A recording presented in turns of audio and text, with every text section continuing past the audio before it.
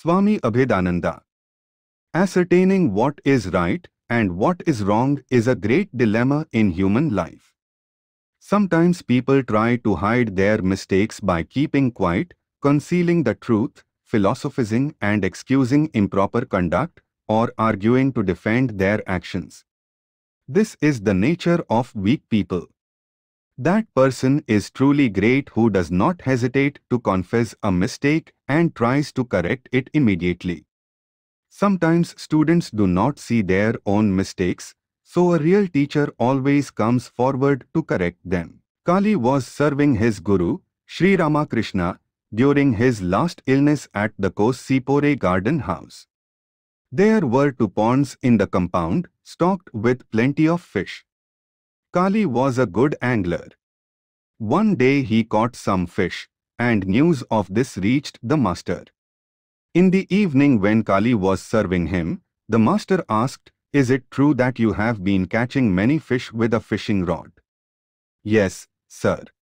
The master said, "It is a sin to catch fish with a fishing rod, for thereby living beings are killed." In defense, Kali quoted from the Gita, "He who thinks that the self is the slayer as well as he who thinks that the self is slain is ignorant, for the self neither slays nor is slain." 2.19. He further added, "So why should it be a sin to catch fish?" Ramakrishna smiled and tried to make Kali understand through various arguments. He said, when a person attains true knowledge, he does not take a false step. Suddenly the master began coughing, and there was a trace of blood in his sputum. Frightened by this, Kali told him, "Sir, talking will aggravate your cancer. Please do not talk anymore." But the master said, "I consider you to be one of the most intelligent of the boys. You will understand if you meditate on what I have said." According to Ramakrishna's instructions, Kali meditated for 3 days and realized the meaning behind his statement. He went to the master and said, "Sir, I have now realized why it is wrong to catch fish. I shall not do it again. Please forgive me." The master was very pleased to hear this. He said, "It is deceitful to catch fish in this way. Hiding a hook inside bait and hiding poison in food offered to an invited guest are sins of the same kind." Kali humbly accepted what the master said and felt his infinite compassion. Ramakrishna continued, "It is true that the Atman does not die nor is it killed.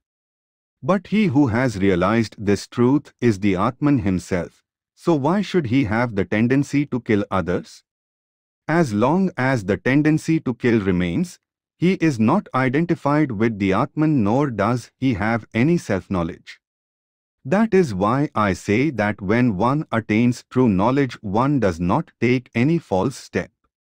You should realize that the Atman is beyond the body, the sense organs, the mind, and the intellect, and that it is the witness of phenomena." The master's words penetrated Kali's heart and he realized the truth.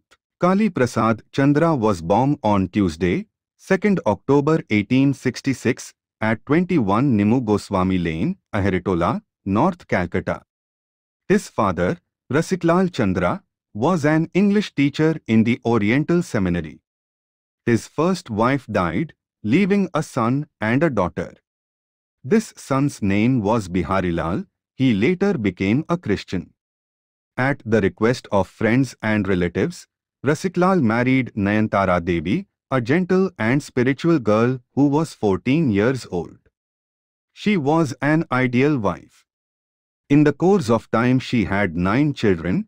The first 5 of them died at an early age. Of the remaining 4, Kali was the second. Before Kali was born, Nayantara prayed to the Divine Mother Kali for a son. When the child was born, she gave him the name Kali Prasad, or the blessings of Mother Kali. In 1871, at the age of 5, Kali was admitted to Govinda Seal's nursery school, where he studied for 2 years.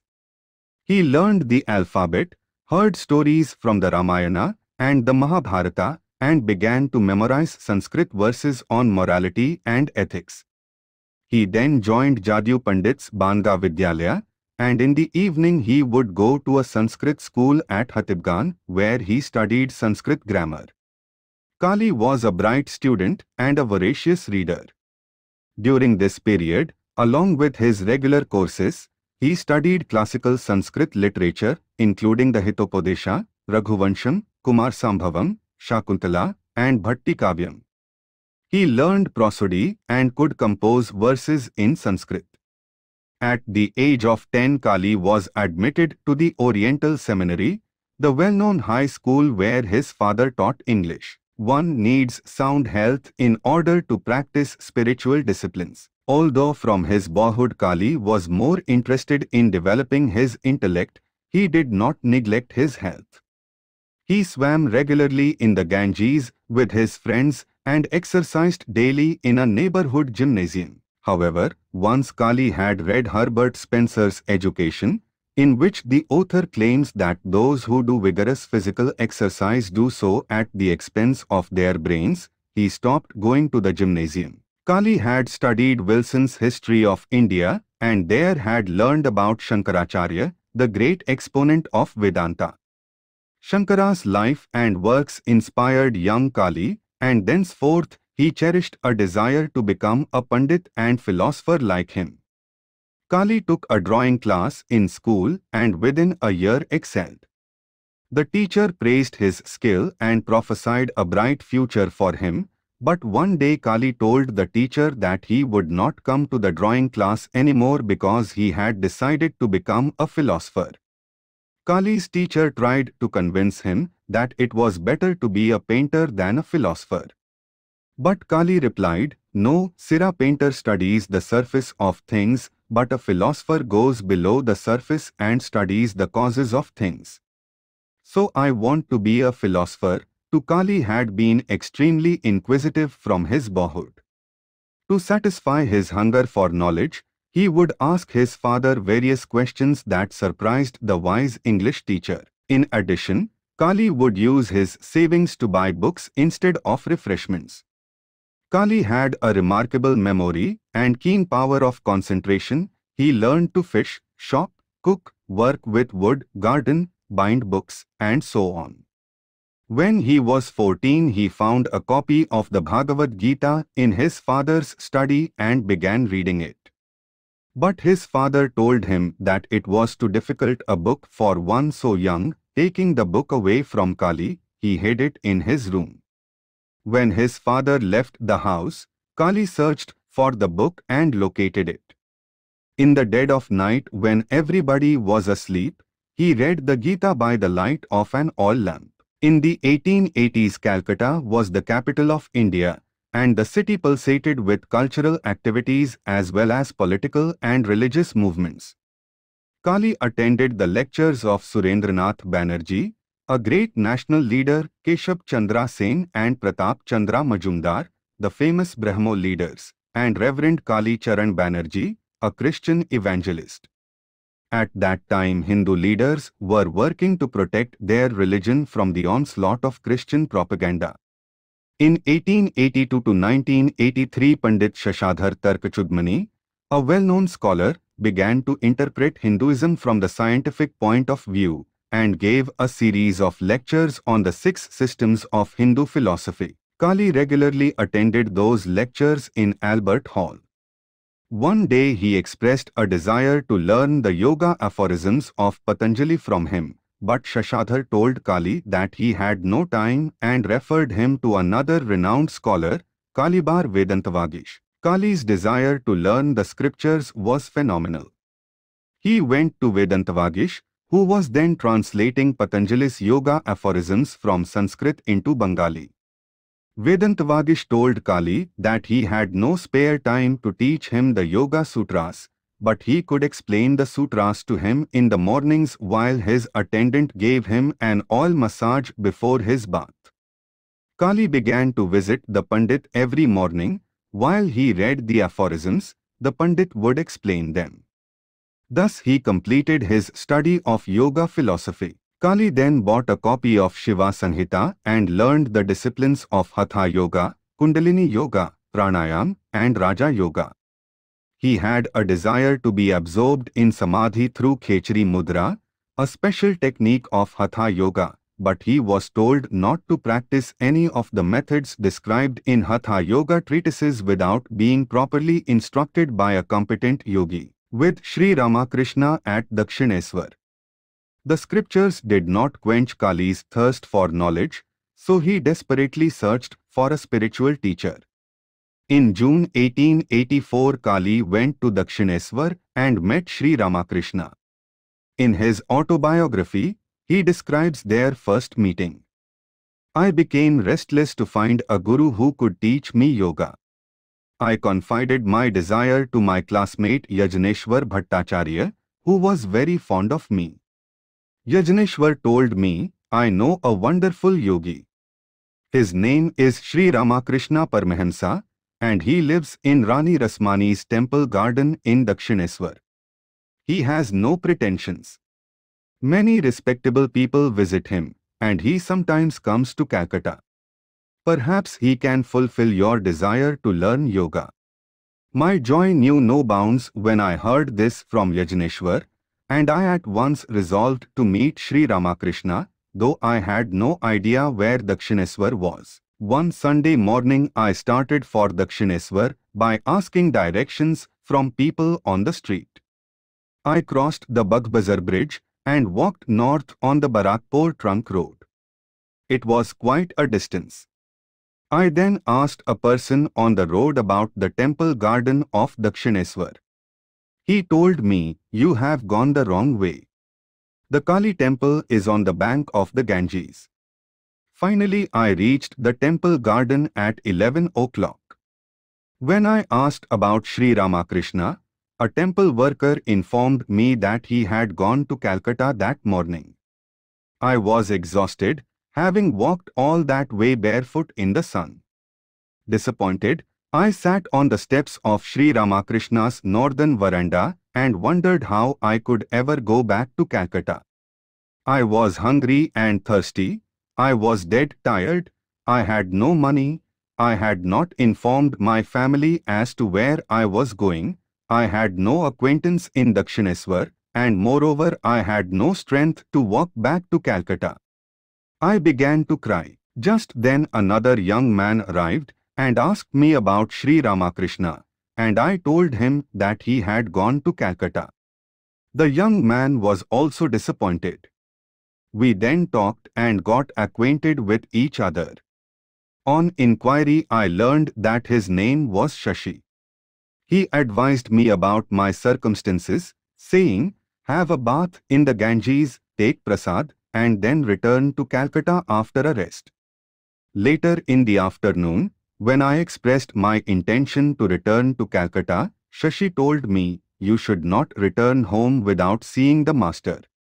Is there any certainty that such an opportunity will come again in your lifetime? Since you have come to see him with so much difficulty, it is better for you to wait. I knew my parents would be worried about me because I had not told them where I was going. Understanding how I felt, Shashi said to me, look, brother, I have also come here without informing my parents. Don't worry. We shall stay here tonight.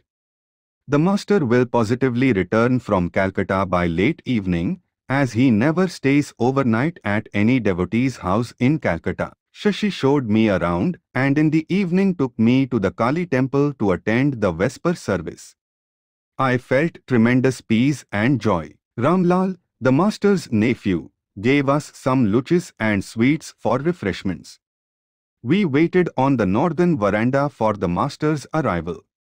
Finally, a horse carriage arrived at the northeastern corner of the master's room, and Shashi and Ramlal went to receive the master. My heart was beating hard. I stood where I was, motionless. After getting down from the carriage, Sri Ramakrishna said, Kali, Kali, Kali, entered his room and sat on his small cot. Ramlal and Shashi informed the master about me while I waited on the veranda. Then Ramlal came out and said that the master was waiting for me. I entered the room and bowed down to him. The master asked about me and I told him, I have a desire to learn yoga. Will you kindly teach me? The master kept quiet for a while and then said, it is a good sign that you have a desire to learn yoga at this young age. You were a yogi in your previous life. A little was left for perfection. This will be your last birth. Yes, I shall teach you yoga.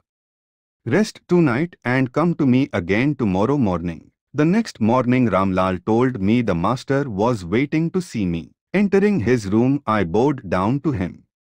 He then asked me what I was studying, and I replied, I am now in the entrance class, 10th grade. Very good, said the master. Then he took me to the northern veranda. He asked me to sit on a cot. When I was seated in the lotus posture, the master asked me to stick out my tongue.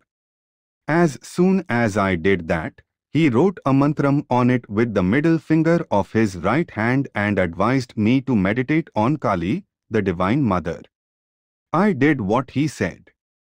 Gradually I lost outer consciousness and sat in deep meditation. I felt an unspeakable joy within. I don't know how long I stayed in that condition. After some time the master touched my chest and brought me back to outer consciousness.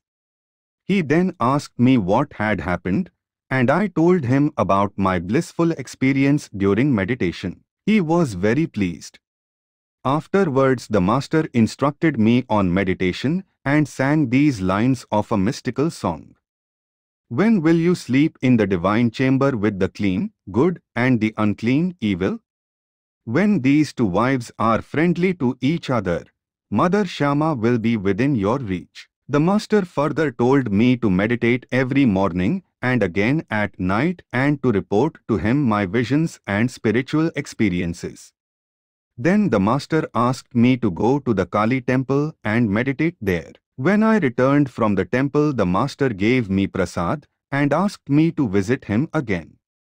He even offered to provide my fare if I could not get it from home. In the meantime, a devotee had arrived by carriage from Calcutta to visit the master, and the master asked me to return home with that devotee.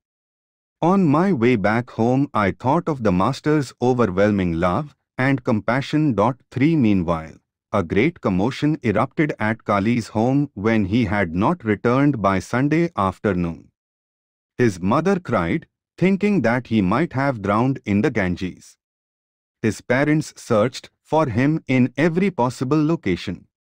At last his mother remembered that recently Kali had inquired about the temple garden of Rani Rasmani, so she asked her husband to go to Dakshineswar.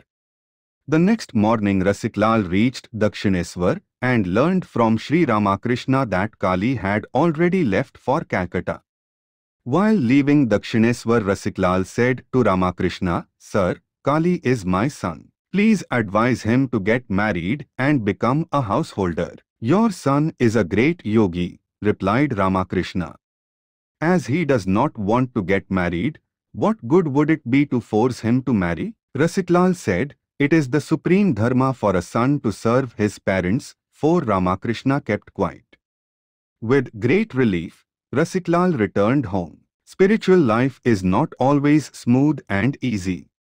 Without exception, every seeker of God faces internal as well as external obstacles.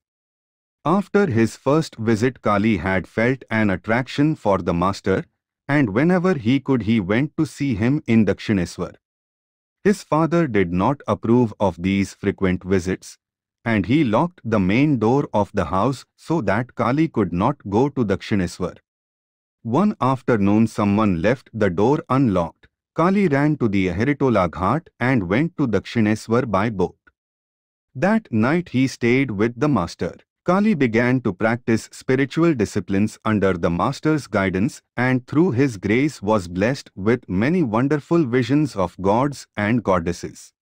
One day while meditating at home, Kali saw various gods and goddesses and divine incarnations, Krishna, Christ, Chaitanya, and others, merge one by one into the luminous form of Sri Ramakrishna. He hastened to Dakshineswar and narrated this experience to the master. To this Sri Ramakrishna said, "Ah, you have seen Vaikuntha, the abode of Vishnu.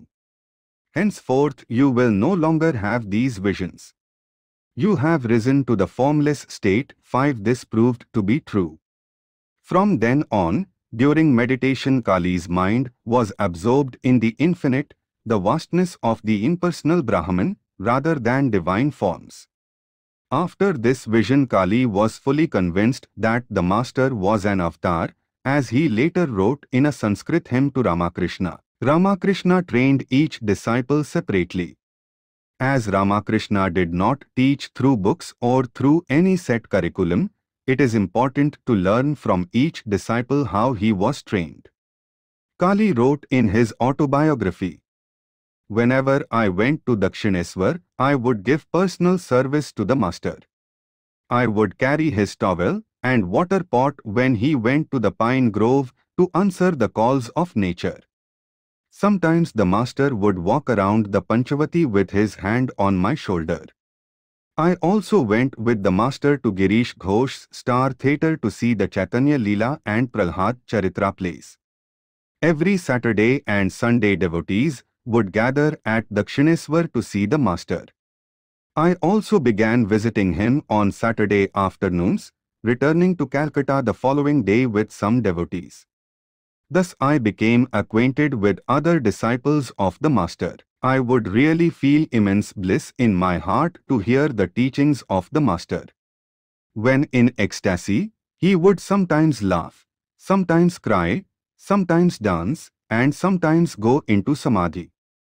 Again at other times he would joyously sing in his melodious voice the songs of Ramprasad, Kamalakanta, and other mystic composers. Occasionally he would sing Kirtan, depicting Radha and Krishna's divine play in Vrindavan.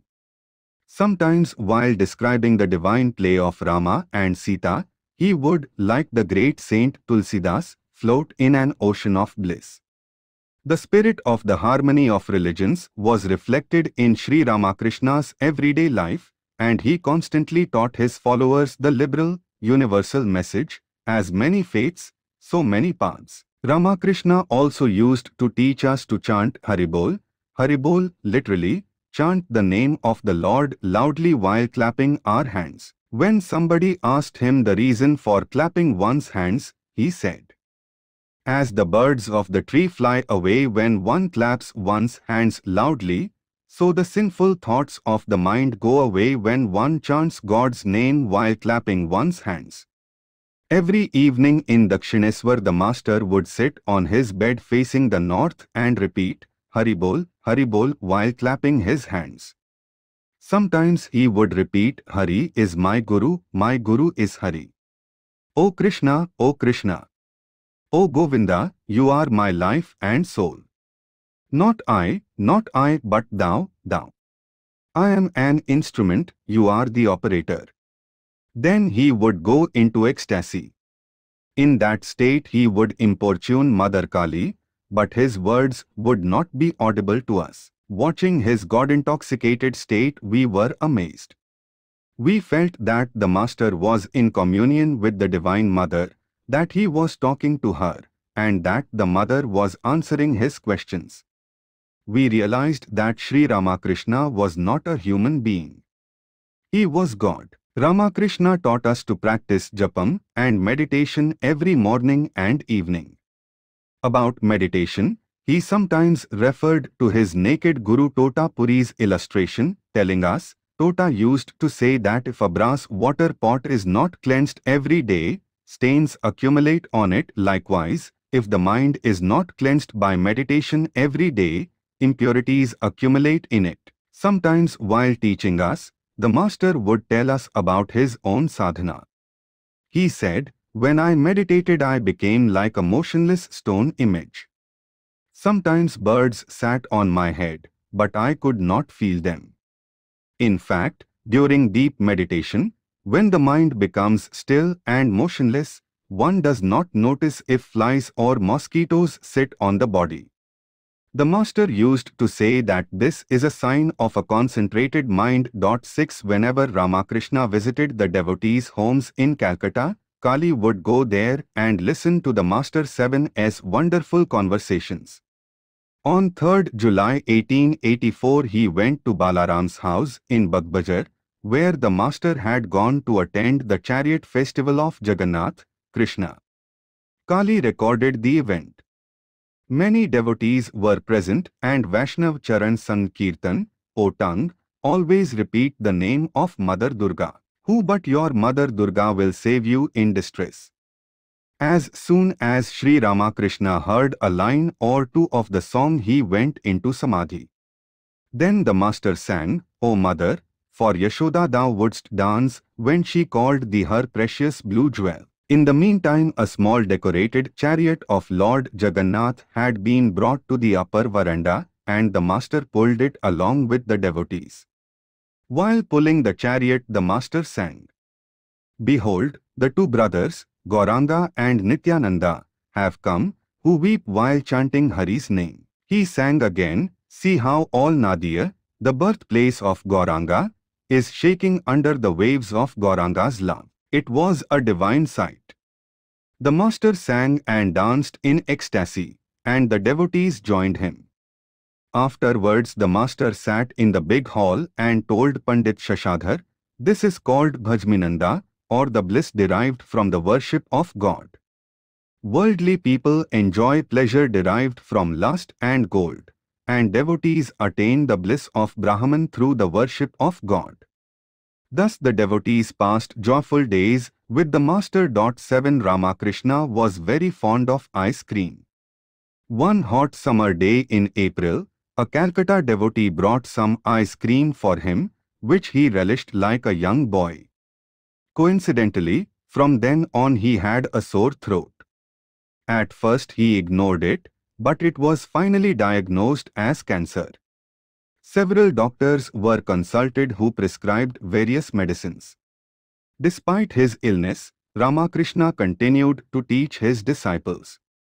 In the month of Jayastha, May to June, 1885 Kali went with the master to attend the Vaishnav festival at Panihati where he witnessed the master in Samadhi during Kirtan. It was the master's last outing.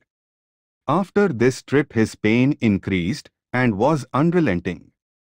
He had great difficulty swallowing, eating and talking. Kali recalled, one day Golapma said to the master, Dr. Durgacharan of Calcutta is a reputable physician. Perhaps he can find some remedy for you. Immediately the master agreed to visit him. That night I stayed at Dakshineswar. Latu and Golapma were also there. The next morning the master, Golapma, Latu, and I went to Calcutta by boat. After landing there, we rented a horse carriage and went to the doctor's office at Bedon Square. Out of his mercy the master asked me to sit next to him, and Golapma and Latu sat on the opposite seat. The doctor examined the master's throat and prescribed some medications. Then we went to the Ahiritola Ghat and rented a boat for Dakshineswar. It was about 1:30 p.m. and none of us had had any food. The master was hungry. He asked the boatman to anchor the boat at the Barnagore Ghat and then asked me to buy some sweets from a nearby market. Golapma had 4 pies with her which she gave me. I immediately went to the market and bought some chanar murki, small, sweet cheese balls. The master took the packet of sweets from my hand and joyfully ate them all. He then threw the empty packet into the Ganges and drank some water from the river with his hands. He showed his satisfaction. The master knew that the 3 of us were hungry, but without sharing any sweets, he had eaten everything. It was amazing. As soon as his hunger was relieved, our own stomachs felt full. We looked at each other silently. Then the master smiled and like a boy began to make jokes, which he continued all the way to Dakshineswar. We all got out of the boat, And later the three of us discussed what had happened and realized that it was a miracle. A similar event occurred when Krishna was alive and enacted his divine play. When the five Pandavas and their wife Draupadi were living in the forest during their exile, the sage Durvasa went to their cottage with his 1200 disciples and asked for food. According to the custom, guests had to be fed, for otherwise it would be very inauspicious. Durvasa and his disciples went to the river for a bath, and while they were gone, the helpless Draupadi called on Krishna to come to the rescue. Krishna came and asked Draupadi for some food. There was nothing but a few particles of rice and a little spinach at the bottom of a cooking vessel. Krishna ate this and drank a glass of water, and by doing so, filled the stomachs of Durvasa and his disciples. So it is said, if God is pleased, the whole world becomes pleased. That day I realized this truth by observing Sri Ramakrishna's life. 8 At Shampukur and Kossipore in September 1885, Ramakrishna was taken from Dakshineswar to 55 Shampukur Street in Calcutta in order to have his cancer treated. Several reputable physicians, notably Dr. Mahendralal Sarkar, attended him. Holy Mother took the responsibility of preparing his diet, and the disciples, including Kali, nursed their Guru around the clock. Kali recalled, one day the master was in deep samadhi, seated on his bed like a wooden statue. He had no outer consciousness. Dr. Mahendralal Sarkar checked his pulse and felt no throbbing. He then put his stethoscope on the master's heart and did not get a heartbeat. Next, Dr. Sarkar touched the master's eyeballs with his finger, but still the master's outer consciousness did not return. The doctor was dumbfounded. After some time the master returned to the normal plane of consciousness and began talking with the doctor about God. It may be asked why the master had cancer. It is really difficult to answer this question. Once while staying at the Shampukur house, the master said, "The Divine Mother has shown me that people are getting rid of their sins by touching my feet. I am absorbing the results of their sinful actions, so I am suffering from this terrible cancer." This is called vicarious atonement. 9 Sri Ramakrishna lived in the Shampukur house for 3 months. However, instead of abating, his disease worsened. Because the air in Calcutta is very polluted, the doctors advised that he be moved to the country. After searching for a place, the devotees found a spacious garden house in Kossipore, a suburb of Calcutta, which they rented for 80 rupees per month. On 11th December 1885, the master was taken there, accompanied by Holy Mother, Golapma, his niece Lakshmi, and his young attendants. One day the master told his disciples, "This cancer in my throat is a ruse. It is because of this that you have gathered together." 10 Holy Mother prepared for the master a special diet, with Golapma and Lakshmi helping her. Gradually the number of attendants increased, so a Brahman cook and a maidservant were hired. Narendra created a schedule so that everyone could take turns serving the master. Kali would attend him 2 hours during the day and again 2 hours at night. The master would sit on a small stool on the terrace while Kali bathed him with warm water. After a few days in Kossipore, the master felt a little relief. The large room on the upper floor of the house was used as the master's bedroom. To the south of that was an open terrace over the portico. The master used to stand on the open terrace and gaze at the trees and creepers in the garden. The fresh air proved to be beneficial for his health, and this raised the devotees' hopes that he might completely recover. One day Kali's father came to Kossipore and told Ramakrishna that his wife was crying bitterly for her son. He requested the master to send Kali home for a visit.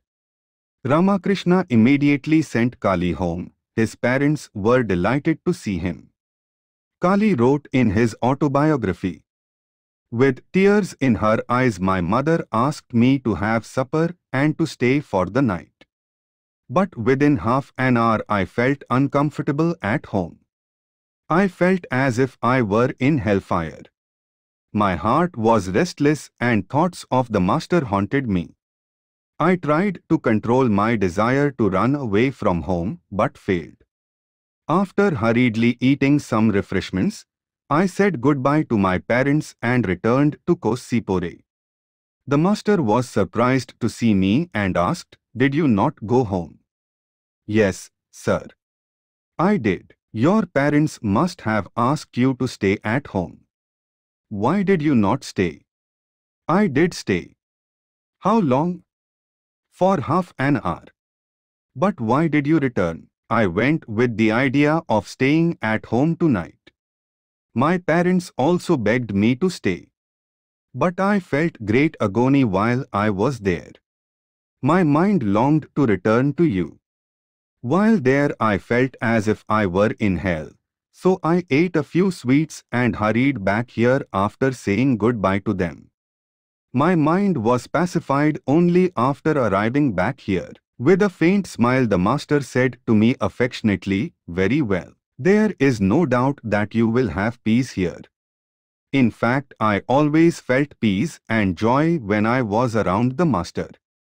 Parental affection seemed insipid compared to the master's pure love.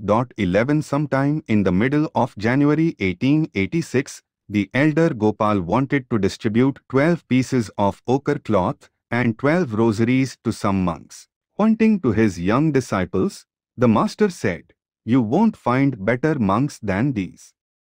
Give your cloths and rosaries to them." Instead, Gopal offered them to the master, and he himself distributed them among his young disciples. Thus Sri Ramakrishna himself started his monastic order. Kali was among those who received an ochre cloth, the garb of a monk, from the master. It is an ancient Indian custom for monks to live on alms. One day the master asked his disciples to go out and beg for food. This act helps eradicate the ego and teaches one to depend solely on God. Narendra, Niranjan, Kali, and Hutko Gopal first went to Holy Mother and asked for alms, chanting this hymn on the goddess Annapurna. "O Parvati, the goddess of food, whose store is overflowing, O beloved of Shankara, give me alms so that I may attain knowledge and wisdom." The merciful mother, taken by surprise, gave them a handful of alms. They then went from door to door begging for food. Some gave them rice, some gave vegetables or fruit. Some scolded them, saying, "You young fellows, are you not ashamed to beg for food disguised as beggars? Go away and find a job." Some remarked, "These young men are robbers. They have come to get information so that they can return at night and rob us." The young disciples endured all kinds of criticism. When at last they returned to the master with their alms, he was very pleased. Holy Mother cooked a portion of the food. After partaking of it, the master remarked, "The food obtained from begging is pure. It is not defiled by anyone's selfish desire. I am very pleased to eat it today." 12 Narendra was extremely worried about the master's physical condition. One winter night when he was pacing in the Kosipore garden with Sharat, Kali, Niranjan, and the elder Gopal, he expressed his thoughts to them. The master is suffering from a terminal disease. Who can say if he has not made up his mind to give up his body? While there is still time, let us make as much spiritual progress as we can by performing service, meditation, and devotional exercises. Otherwise, when he passes away, there will be no limit to our repentance. To postpone calling on the Lord till desires are fulfilled. This is exactly how our days are passing, and we are getting more and more entangled in the net of desires. It is these desires only that lead to destruction and death. So let us give up desires. Shortly afterwards, Narendra saw a dry heap of grass and some broken tree branches and said, "Set fire to it." Holy men light dhunis, sacred fires, under trees at this time. Let us also light a dhuni and bum up our desires. A fire was lit, and they meditated for a few hours, mentally offering their worldly desires into the blazing fire. It gave them tremendous peace and joy. At 4 a.m. they extinguished the fire and went to their beds. 13 The disciples learned a scientific religion from their master. One must first experiment with the truth, then verify it, and at last accept it. One day Narendra was having a discussion with Kali, Jogin, and Tarak on Hindu prejudices about food and the knowledge of Brahman. He said, after attaining self-knowledge, food can be taken from anyone's hand. Then one cannot look down upon anyone. As long as prejudices persist, Brahman has not been fully realized. Except for Narendra, none of them had ever eaten Muslim food. Come, let me break your prejudices today, Narendra said to his brother disciples. In the evening, Narendra took Kali and others to a Muslim restaurant on Bidon Street and ordered chicken curry. After dinner, they returned to Kosipore. Later that night, Kali related the whole story to the master, who laughed heartily and said, "It is all right. You are now free from all prejudice." 14 When Kali was not serving the master, he would meditate and study Eastern and Western philosophy. Once he was reading John Stuart Mill's Logic, Philosophy, and Essays on Religion. One night, seeing him reading in his room, the master asked, "My boy, what are you reading?"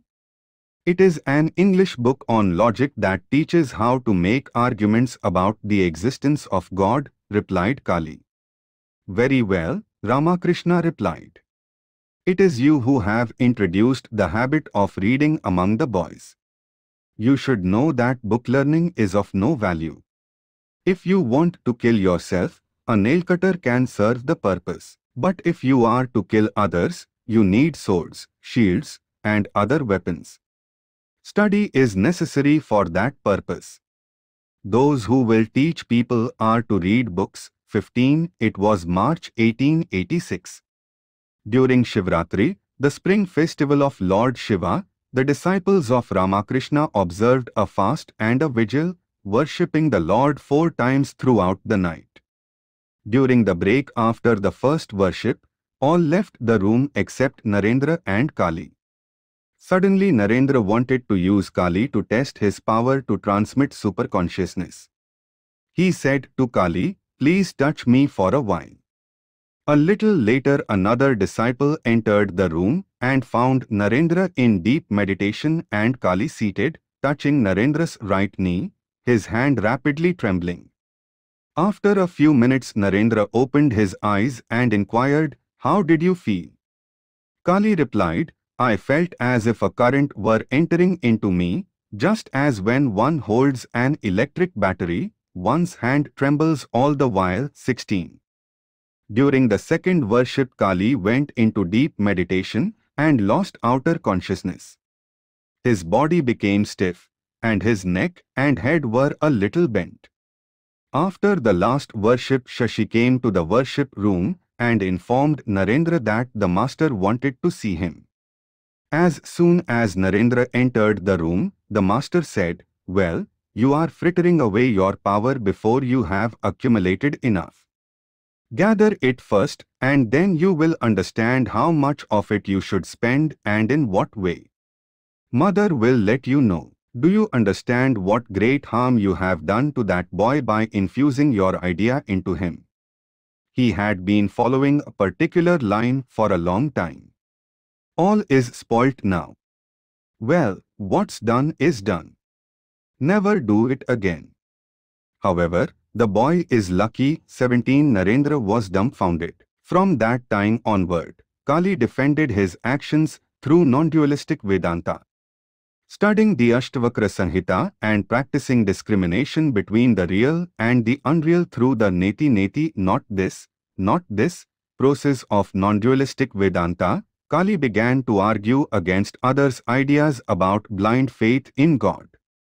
When the elder Gopal reported to Ramakrishna that Kali had become an atheist, the master smiled. However, when Kali was serving the master one night, he said, "Hello, I hear you have become an atheist." Kali kept quiet. The master questioned him further, "Do you believe in God? Do you accept the validity of the scriptures?" "No, sir," replied Kali. To this the master said, "If you had said this to another holy man, he would have slapped your face. Sir, you are free to do so. As long as I do not realize that God exists, and that the Vedas are true, how can I blindly accept these things? If you kindly enlighten me and give me spiritual insight, I shall accept them all." Kali's sincerity impressed Ramakrishna, who said with delight, "A day will come when you will know and accept everything, but don't be one-sided." I don't care for one-sidedness. 18 One can refute another's ideas, but one cannot refute another's experience, just as the taste of sugar's sweetness cannot be nullified by arguing against it. Sri Ramakrishna knew that words were not enough to convince his disciple, so he began to resolve Kali's doubts and misconceptions about Brahman by giving him his own experience of cosmic consciousness. Kali wrote in his autobiography, "One afternoon, while the master was lying on his bed, a man was pacing back and forth outside on the green lawn of the garden house. The master said to me, 'Please ask that man not to walk on the grass. I am in great pain,' as if he were walking on my chest. I was amazed when I heard his words and actually saw the man on the grass. I hurriedly went outside and asked the man not to walk on the grass. Then the master was relieved." Pandit Shashadhar had great love and respect for Sri Ramakrishna. One day he came to see the master at Kosipore when the cancer was in an advanced stage. Shashadhar said to the master, "Sir, if you put your mind on your throat a little, your cancer will surely be cured."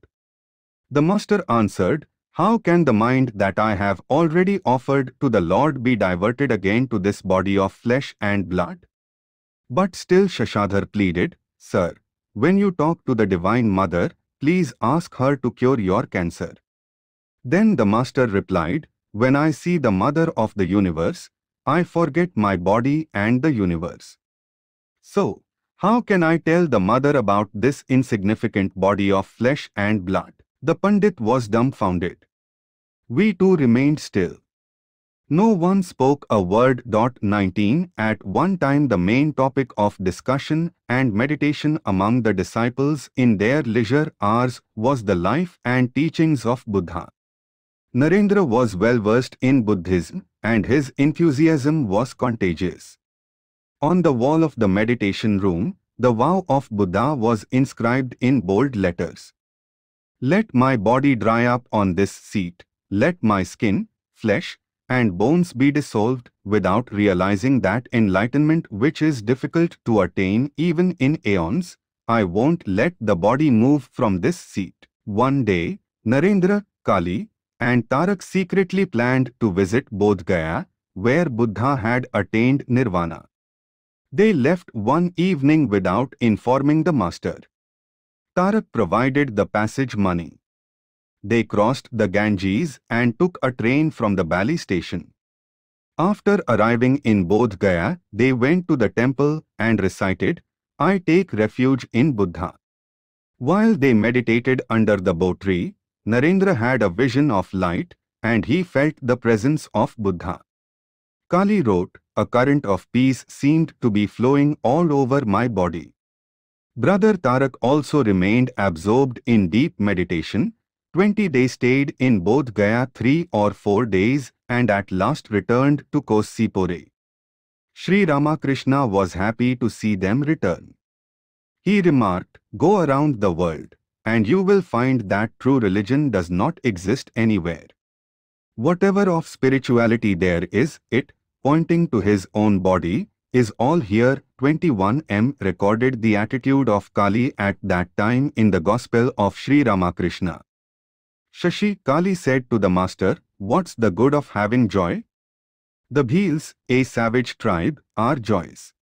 Savages are always singing and dancing in a frenzy of delight." Rakhal, he, meaning the master, replied to Kali, "What do you mean? Can the bliss of Brahman be the same as worldly pleasure? Ordinary men are satisfied with worldly pleasure. One cannot enjoy the bliss of Brahman unless one completely rids oneself of attachment to worldly things. There is the joy of money and sense experience, and there is the bliss of God realization. Can the two ever be the same? The rishis enjoyed the bliss of Brahman. You see, Kali nowadays meditates on Buddha. That is why he speaks of a state beyond bliss." Rakhal, yes, Kali told the master about Buddha. Sri Ramakrishna said to him, "Buddha is an incarnation of God. How can you compare him to anybody else? As he is great, so too is his teaching great." Kali said to him, "Everything, indeed, is the manifestation of God's power. Both worldly pleasure and the bliss of God are the manifestation of the power." What did the master say to that? Rakhal, he said, "How can that be? Is the power to beget a child the same as the power through which one realizes God?" 22 One day Vijayakrishna Goswami, a religious leader and devotee, came to Kosipore to see Sri Ramakrishna. While there he spoke highly of a great Hatha yogi whom he had met in a cave of the Barabar hills in Gaya. Having heard about the yogi, Kali desperately wanted to see him. He collected his train fare and without telling anybody, left for Gaya. From the Gaya station he walked 8 miles and reached a village at the foot of Barabar hills, where he passed the night in an inn meant for pilgrims. There he met a monk of the Dashnamipuri sect and copied from his notebook the monastic vows of Shankara's order, Virajahoma mantras including the Paresh mantram, a special mantram, math, monastery, Madi, sect, and Yogpatta, name. The next morning Kali got directions to the yogi's cave, but the villagers warned him not to go to the Hatha yogi because his disciples threw stones at anyone who tried to go there. But Kali was adamant about meeting the yogi, so he took a back route through the jungle and began to climb. At last he suddenly appeared at the entrance of the cave where the yogi was seated with his disciples in front of a dhuni fire. They were about to attack Kali, but he quickly bowed down to them, saying, "Om Namo Narayana." Since Kali wore a monk's ochre robe, they also saluted him. They asked him questions and learned that he knew the sannyasa mantras. It was divine providence that he had learned these mantras at the pilgrims in just the previous night. Kali asked the yogi to teach him Hatha yoga, pranayam, and other yoga techniques. But after interviewing him, Kali realized that he was not a perfected yogi. He knew only a few techniques of pranayam that had been mentioned in Pavna Swarodhya, a book on breathing exercises. Moreover, Kali noticed that one of the yogi's disciples was suffering from asthma. At that moment the compassionate form of Sri Ramakrishna appeared in his mind, and he realized that he had made a great mistake. Kali was now trapped. He wanted to leave, but the yogi did not approve, and he was afraid to run away because the disciples might kill him. In the afternoon Kali pretended that he was going to bring water from outside the cave and then began to run down the hill. The disciples started to throw stones at him, but fortunately he reached the village without injury. The next morning he took a train back to Kosipore. When Kali told Ramakrishna about his adventure, instead of becoming angry, he smiled and blessed him. At this, Kali realized the greatness of his Guru. 23 Sri Ramakrishna passed away at 1:02 am on 16th August 1886. In his autobiography, Kali wrote a detailed account of the Master 7's death. Here are some excerpts. We saw the Master suddenly merge into Samadhi as usual. His eyes remained fixed on the tip of his nose. Narendra began to chant Om aloud, and we all joined him. We expected the Master to come back from Samadhi soon and regain normal consciousness. But as the whole night passed and his outer consciousness did not return, we lost hope and were at a loss about what to do. Gradually the news of the Master's passing away spread and people began to flock to the Sipore garden house. 24 at 10 am Dr. Mahendralal Sarkar came and after checking the body declared that Ramakrishna had breathed his last. In the afternoon the Master's body was carried by his disciples to the Sipore cremation ground. His relics were collected in an urn and brought to the garden house.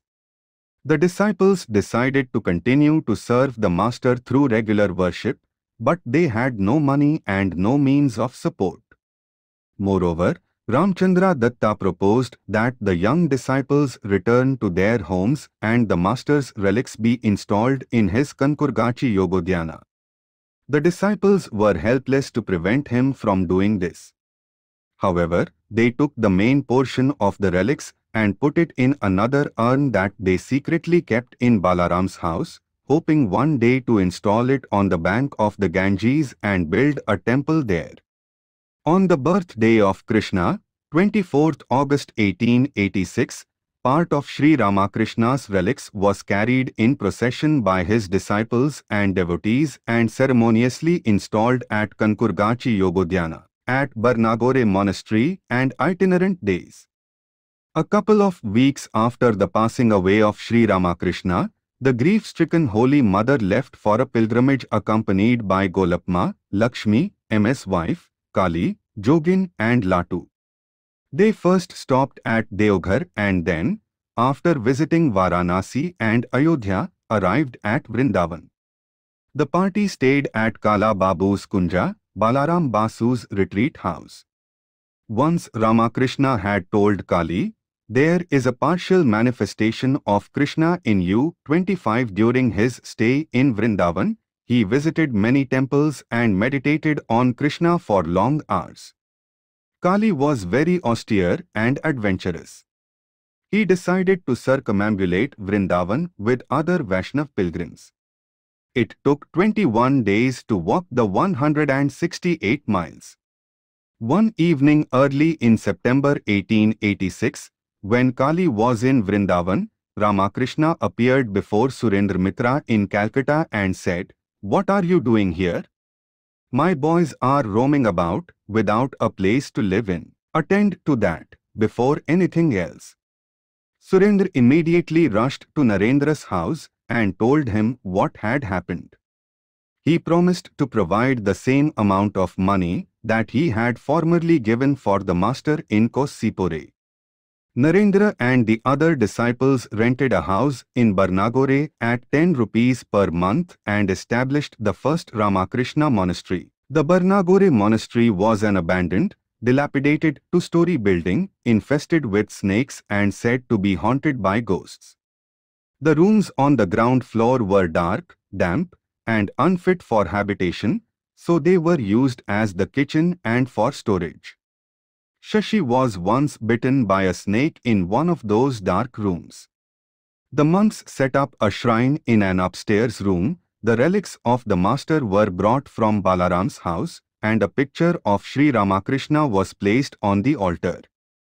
The articles that the Master had used at Sipore were also preserved in the shrine room. Shashi kept the memory of the Master ablaze in the monastery with his wholehearted dedication and devout service to the Master. His scrupulous precision and regularity of service made everybody feel the living presence of the Master. As soon as Kali heard about the Barnagore monastery, he returned to Calcutta and joined the Brotherhood. The southernmost room of the second floor was used for meditation and study and was known as Kali Tapasvi's room. Tapasvi means one who performs tapas, austerity, since Kali secluded himself there during most of the day. An ascetic by nature, he ate vegetarian food, wore no shoes, and shunned people's company. He spent his time in meditation, studying the scriptures, and composing some Sanskrit hymns on Sri Ramakrishna and Holy Mother. One day Kali visited Holy Mother at her residence at Nilambar Babu's house in Belur and read a hymn that he had composed about her, Prakritim Paramam Abhyam Vardam, etc., O Divine Nature Supreme, Remover of all fears, Giver of all boons, etc. After listening to the hymn, Holy Mother blessed him, saying, May Saraswati, the goddess of learning, sit on your tongue. 26. When someone in the Barnagore monastery complained that Kali was not taking any responsibility for the household work, Narendra said, Let one of the brothers be a scholar and I will do the dishes myself. One day Mahendranath Datta, one of Narendra's brothers, was shocked when he saw Kali lying like a dead person in the sun on the dusty floor of the veranda. Jogin told him with a smile, He is not dead. The rascal meditates that way. 27. Sometimes the disciples would tease and make fun with each other. Ramakrishna had given them the taste of true spirituality. He did not care for dry monks. Poverty and hardship could not dampen the spirit of the disciples. They had mutual love, respect, and deep understanding. One night Kali was shivering with cold and could not sleep, as none of them had warm clothing or sufficient blankets. They used to sleep on the floor of a big room under a single mosquito curtain. When Kali told Narendra about his suffering, Narendra got up at 2 a.m. and made hot tea for his brother. He told Kali, Enjoy this hot cup of tea and get rid of the cold.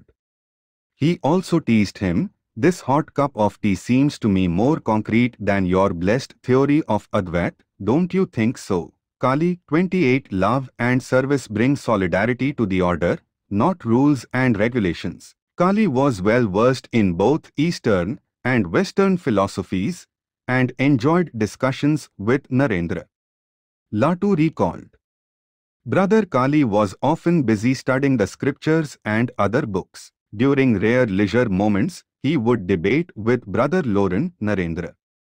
Loren used to silence him very easily, but one day Kali cornered Loren in an argument so well that Loren could not give a reply. Then Loren said, Let us stop here today.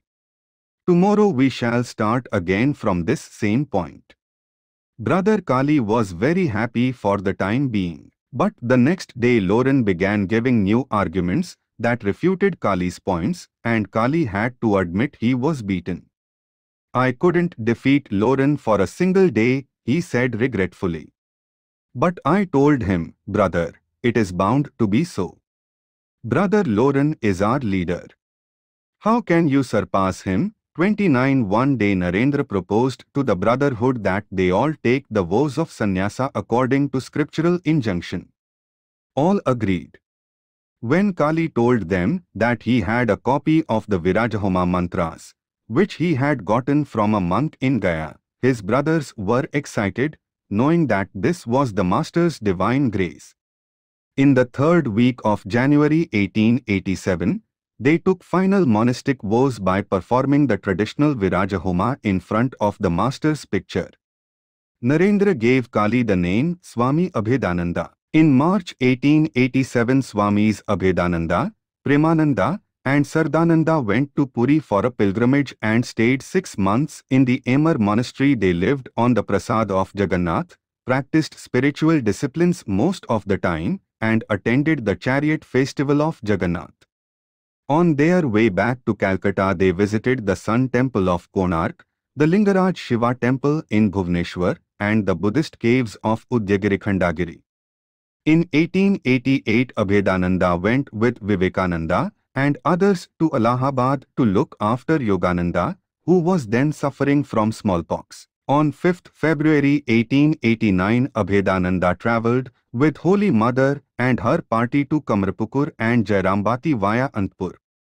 He stayed with the mother for some time in Jairambati and then decided to travel to the pilgrimage sites of North India. Holy Mother approved of his pilgrimage. Swami Nirmalananda expressed a desire to travel with Abhedananda. Depending on God alone, they started their journey. Both Swamis resolved that they would not carry any money or pass the night in anyone's house. They would go barefoot and wear only lawn cloths. They also decided to live on alms that they would beg once a day. As itinerant monks, they carried only a blanket, a water pot, a staff, and an extra lawn cloth. They walked 20 to 25 miles a day. After walking over 500 miles, the Swamis reached Ghazipur, near Varanasi.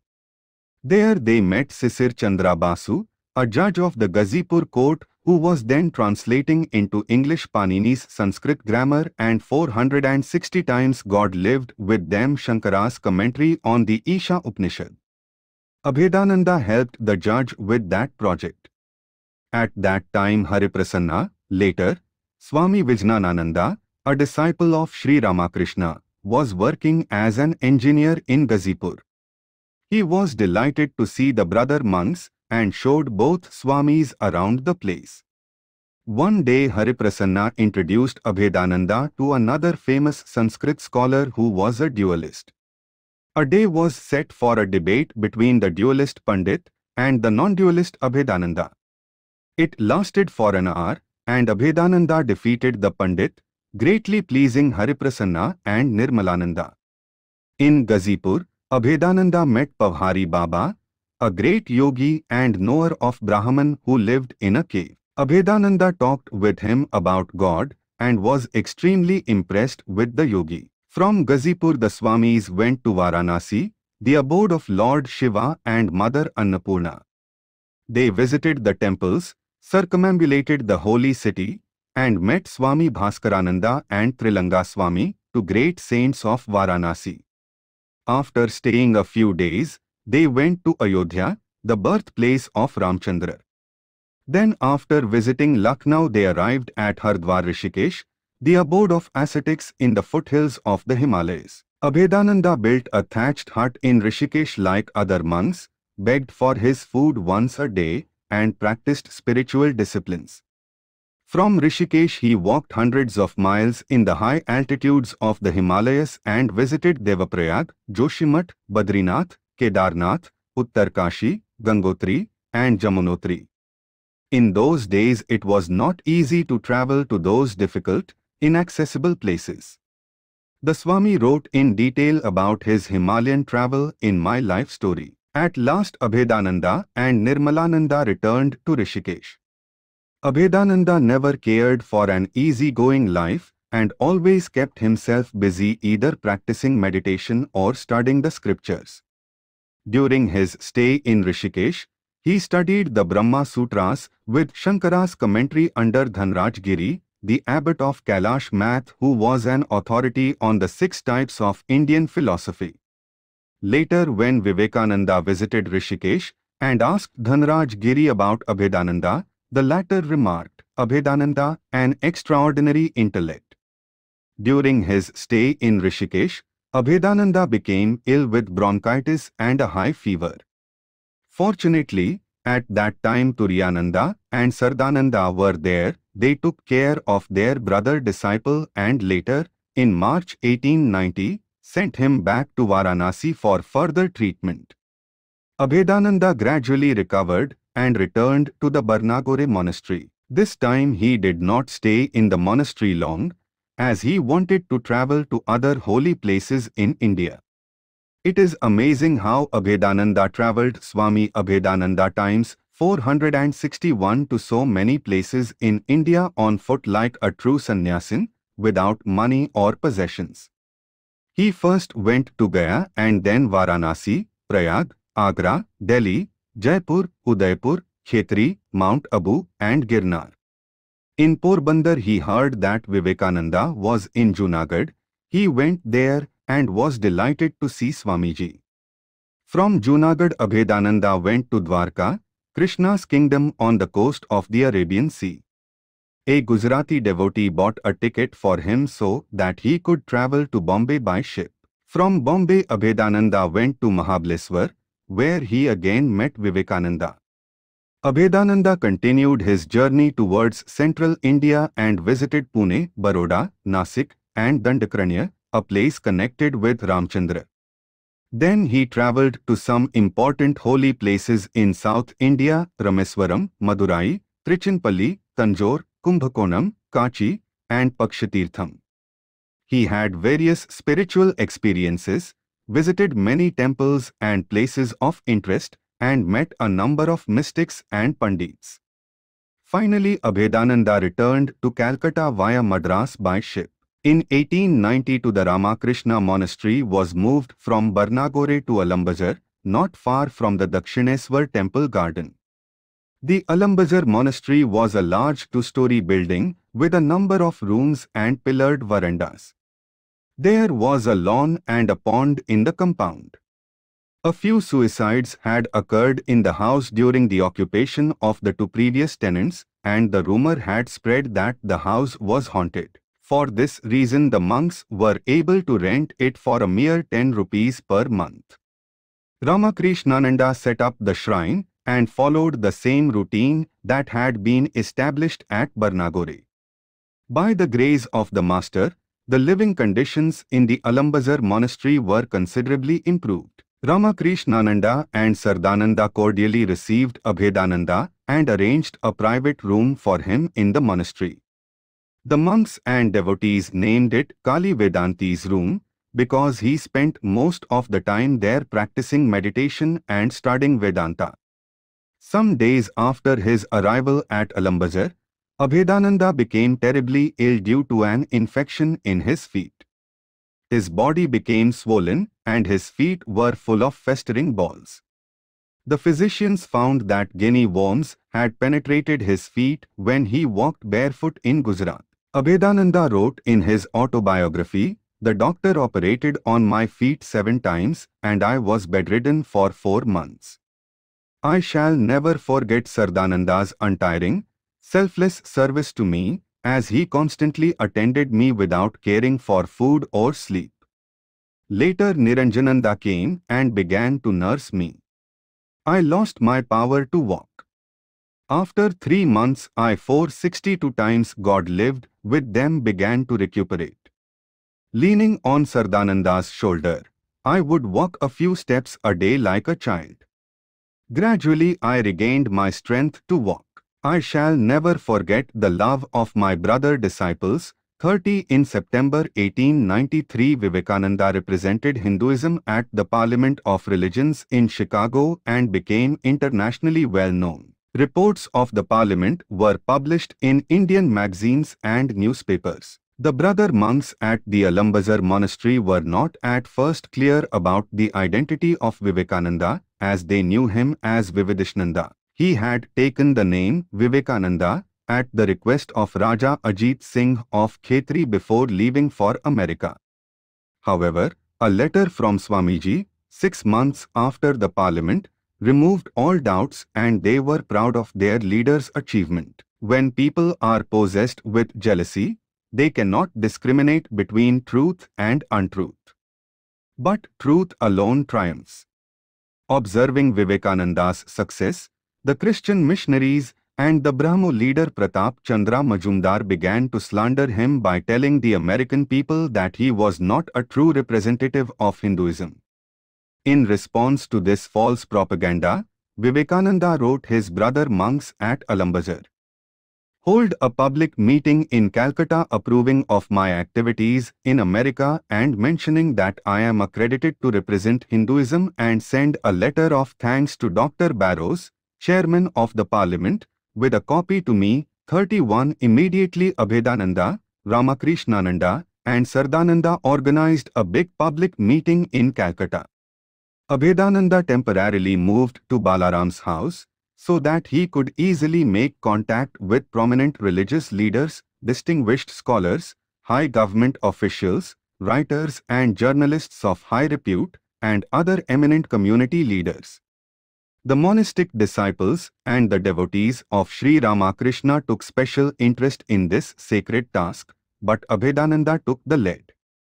Most of the dignitaries invited agreed to attend the meeting, and the Honorable Raja Peri Mohan Mukhopadhyay promised to preside. The Raja was impressed by the newspaper clippings about Vivekananda in America which stated, "After having him we feel how foolish it is to send missionaries to this learned nation."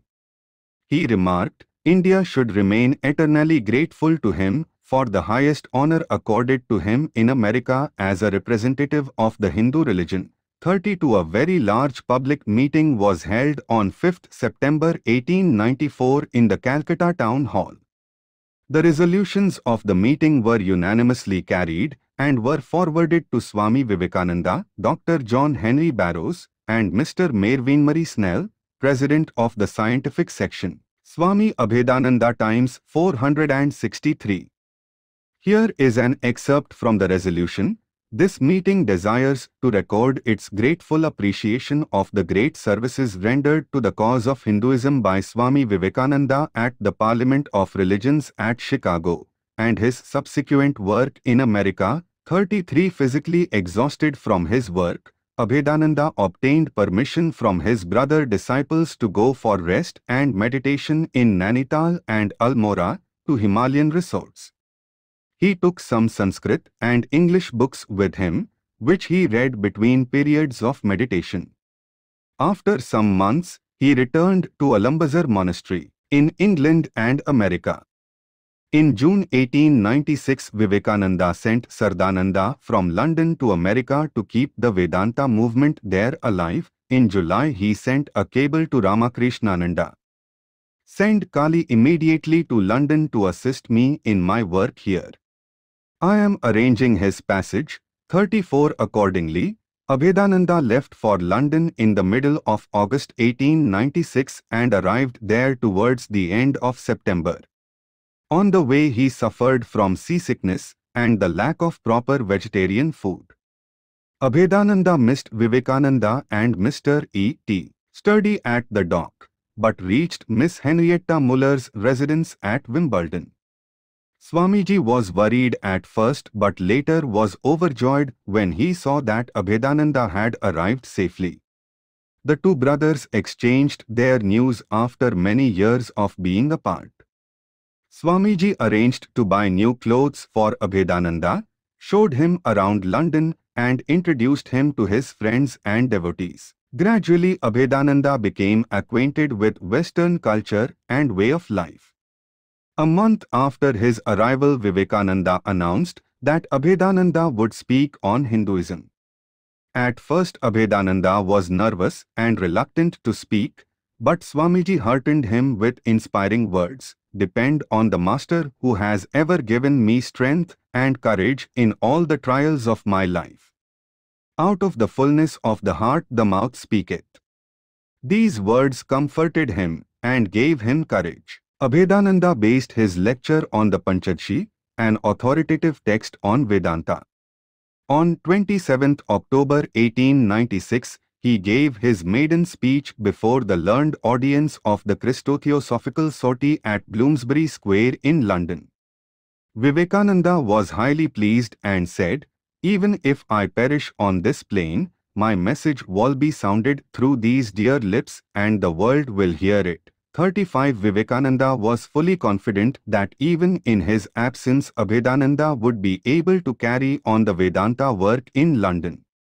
Swamiji entrusted him with his classes on Vedanta and Raja Yoga and left for India in December 1896.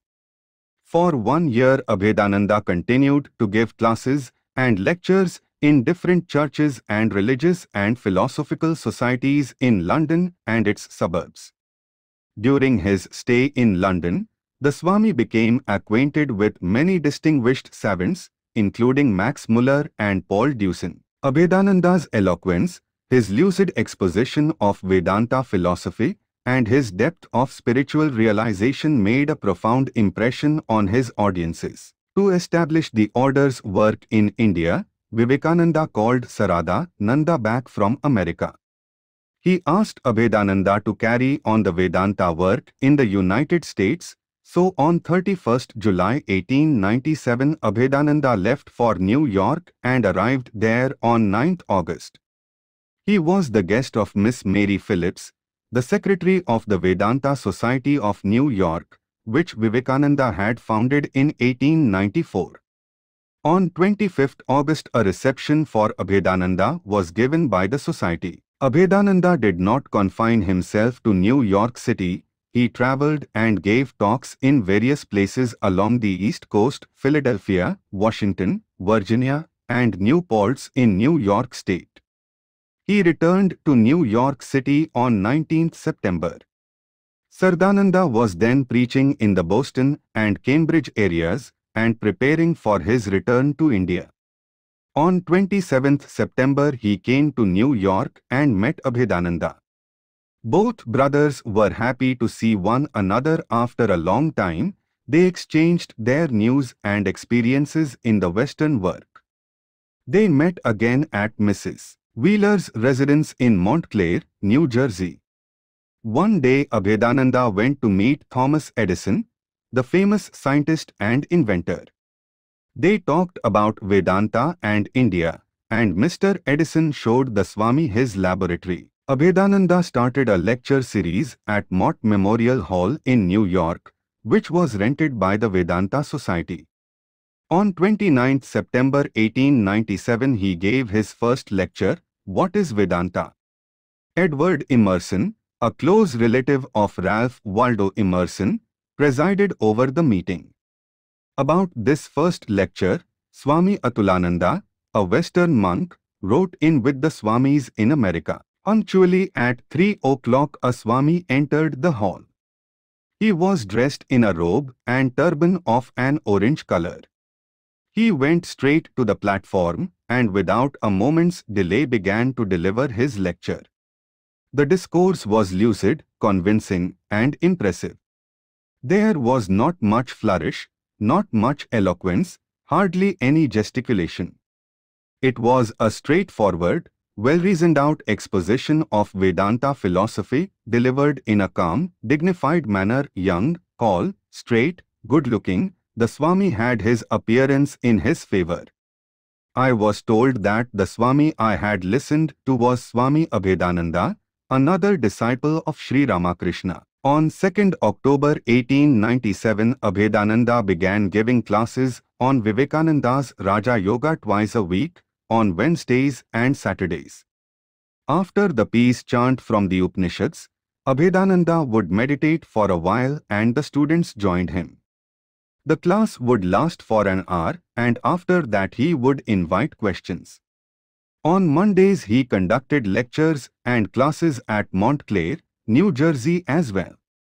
The Swami stayed at the Brooklyn residence of Sister Ellen Waldo, a relative of Ralph Waldo Emerson. During this time the Vedanta Society of New York was moved to 117 Lexington Avenue because its previous location had become surrounded by gambling and crime.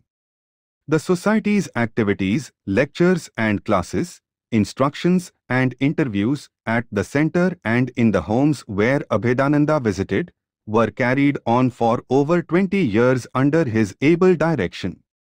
The publication department was organized and a monthly bulletin was issued early in 1905 as an independent source of contact to particularly serve those who lived outside the center's vicinity. The Swami worked very hard, he slept very little, as he spent most of the night writing his books, the sale of which eventually made the society self-supporting. It is said that libel and slander, censure and criticism are the ornaments of those who pave the way for truth. Attacks from backbiters and fault-finders make a pioneering soul more strong and determined. When Abhedananda became popular in New York, some Christian missionaries could not bear it. Out of jealousy some fabricated scandalous stories to defame the Swami's character. Undaunted, Abhedananda paid them no heed. He continued to work with his usual vigor and sang-froid. Abhedananda later told his disciples how he faced the trials and tribulations in his life. When I was in America, I would try to forget my sorrows and sufferings by singing or praying to the Master. I would spend my time practicing japam and meditation or studying books. There was none with whom I could open my heart, so I lived in my own world. If a person upholds the truth, he encounters more obstacles, but one should never give up the truth. One should hold the post, i.e., God, with might and main. Don't you see how I have confronted the storms of obstacles? I don't care even if the whole world stands against me. I am holding on to the Master. 37 From October 1897 to April 1898, Abhedananda continued giving his lectures and classes in New York, and gradually more people came to know about the society. On 3rd January 1898, Mr. Francis Leggett, a wealthy 30 friend of Swamiji, invited Abhedananda to his home and introduced him to Miss Emma Thursby, Miss Adams, and other Vedanta students and friends. On 12th January, Abhedananda saw Sardananda off for his return trip to India with Mrs. Ole Bull and Miss Josephine MacLeod. On 25th January, Abhedananda was invited for dinner by Reverend Heber Newton, a nationally well-known minister of All Souls Episcopal Church in New York. Reverend Newton was a liberal and powerful man, and was attracted to the universal message of Vedanta and Indian philosophies.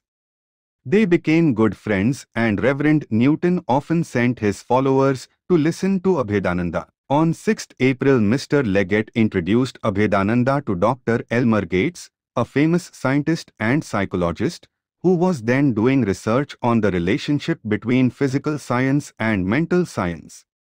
Dr. Gates was impressed when he spoke to Abhedananda about Raja Yoga, which he considered to be very rational and scientific. He invited Abhedananda to his laboratory in Chevy Chase, near Washington, D.C. During the Swami's summer recess in May, he went to Dr. Gates' house and stayed a couple of days. He also gave a few talks. Abhedananda expressed a wish to meet the President of the United States. Mr. Arjun, a member of the House of Representatives, arranged his meeting with President McKinley on 19 May 1898. The President received Abhedananda cordially and inquired about the Vedanta movement in the United States and also British rule in India. Abhedananda also met John G. Brady, the governor of Alaska, who invited him to visit Alaska during the summer. From Washington, D.C., Abhedananda went to Cambridge, Massachusetts, to attend the Cambridge Conference at the invitation of Dr. Louis G. Janes. He stayed with Dr. Janes at the home of Mrs. Ole Bull, who was then in India. Abhedananda was then the guest speaker at the annual festival of the Free Religions Association, held on the evening of 27 May 1898 at the Parker Memorial Building. In introducing Abhedananda, Dr. Janes said, "Something of the thought that came into the Transcendentalist movement, consciously or unconsciously, I am sure, came from the old home of our Aryan brothers in India, something indirectly through Germany, something directly, I know not how, into the heart and mind of Emerson. It gives me great pleasure to welcome our brother from India, Swami Abhedananda, 38." The Swami spoke on Transcendentalism. Abhedananda stayed nearly a month in Cambridge and Boston, where he met several famous intellectuals, such as Professors Lanman, Royce, Scheler, and William James, the author of The Varieties of Religious Experience and Pragmatism. Professor James invited Abhedananda to speak in his house on unity in variety. A discussion followed for 4 hours, and at last Professor James conceded the validity of monastic philosophy. In 1898, Abhedananda said in his lecture, The ideal of Vedanta and how to attain it.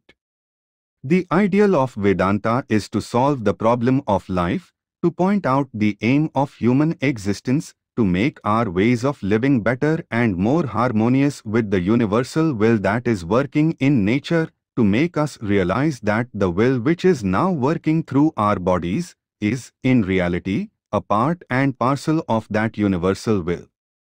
Its ideal is to show us how we can live in this world without being overcome by sorrows and misery, without being afflicted by sufferings and misfortunes that are sure to fall on every human being in some way or other, how to conquer death in this life, how we can embrace death without being frightened in the least. And above all, the chief object of Vedanta is to make us live the life of unselfishness, purity, and attain to perfection in this life. The mission of Vedanta is to establish that oneness and to bring harmony, peace, toleration amongst different religions, sects, creeds, and denominations that exist in this world. 39 Abhedananda lectured before the Outlook Club, a women's group in Lynn, Massachusetts, and tried to remove misunderstandings about the position of women in India. In this lecture, the Swami clearly outlined Vedanta. This religion of Vedanta is not confined to any particular book. It includes all scriptures and all the teachings of all great prophets who flourished at different times in different countries. It is based on science, philosophy, and logic. It harmonizes with the ultimate conclusions of modern science. As truth is the goal of all science and philosophy, so the same truth is the goal of Vedanta. Modern science has discovered nothing that opposes the conclusions of the Vedanta philosophy. Vedanta is a philosophy and a religion at the same time. It recognizes each of the different stages, such as dualistic, qualified non-dualistic, and non-dualistic. In short, it is the universal religion. It embraces Christianity and points out its fundamental basis. It recognizes Jesus as the Son of God. Professor Max Muller says, Vedanta is the most sublime of all philosophies and the most comforting of all religions. It has room for almost every religion, nay, it embraces them all. 40 In August 1898, Abhedananda lectured at the Green Acre Conference in Mane. Miss Sarah Farmer was the founder of this popular summer school for the study of things pertaining to higher life. Dr. Louis G. Janes, 468 times God lived with them, who was the president of the Brooklyn Ethical Association, conducted this school of comparative religions. Vivekananda had lectured and conducted a summer retreat there in 1894, and Sardananda had spoken there in 1896 to 1997. Neglecting his health, Abhedananda continued to preach and became sick. Knowing that the Swami was not well and that he ate only vegetarian food, Dr. Janes told him, "That will not do for you here. When you go to Rome, do as the Romans do.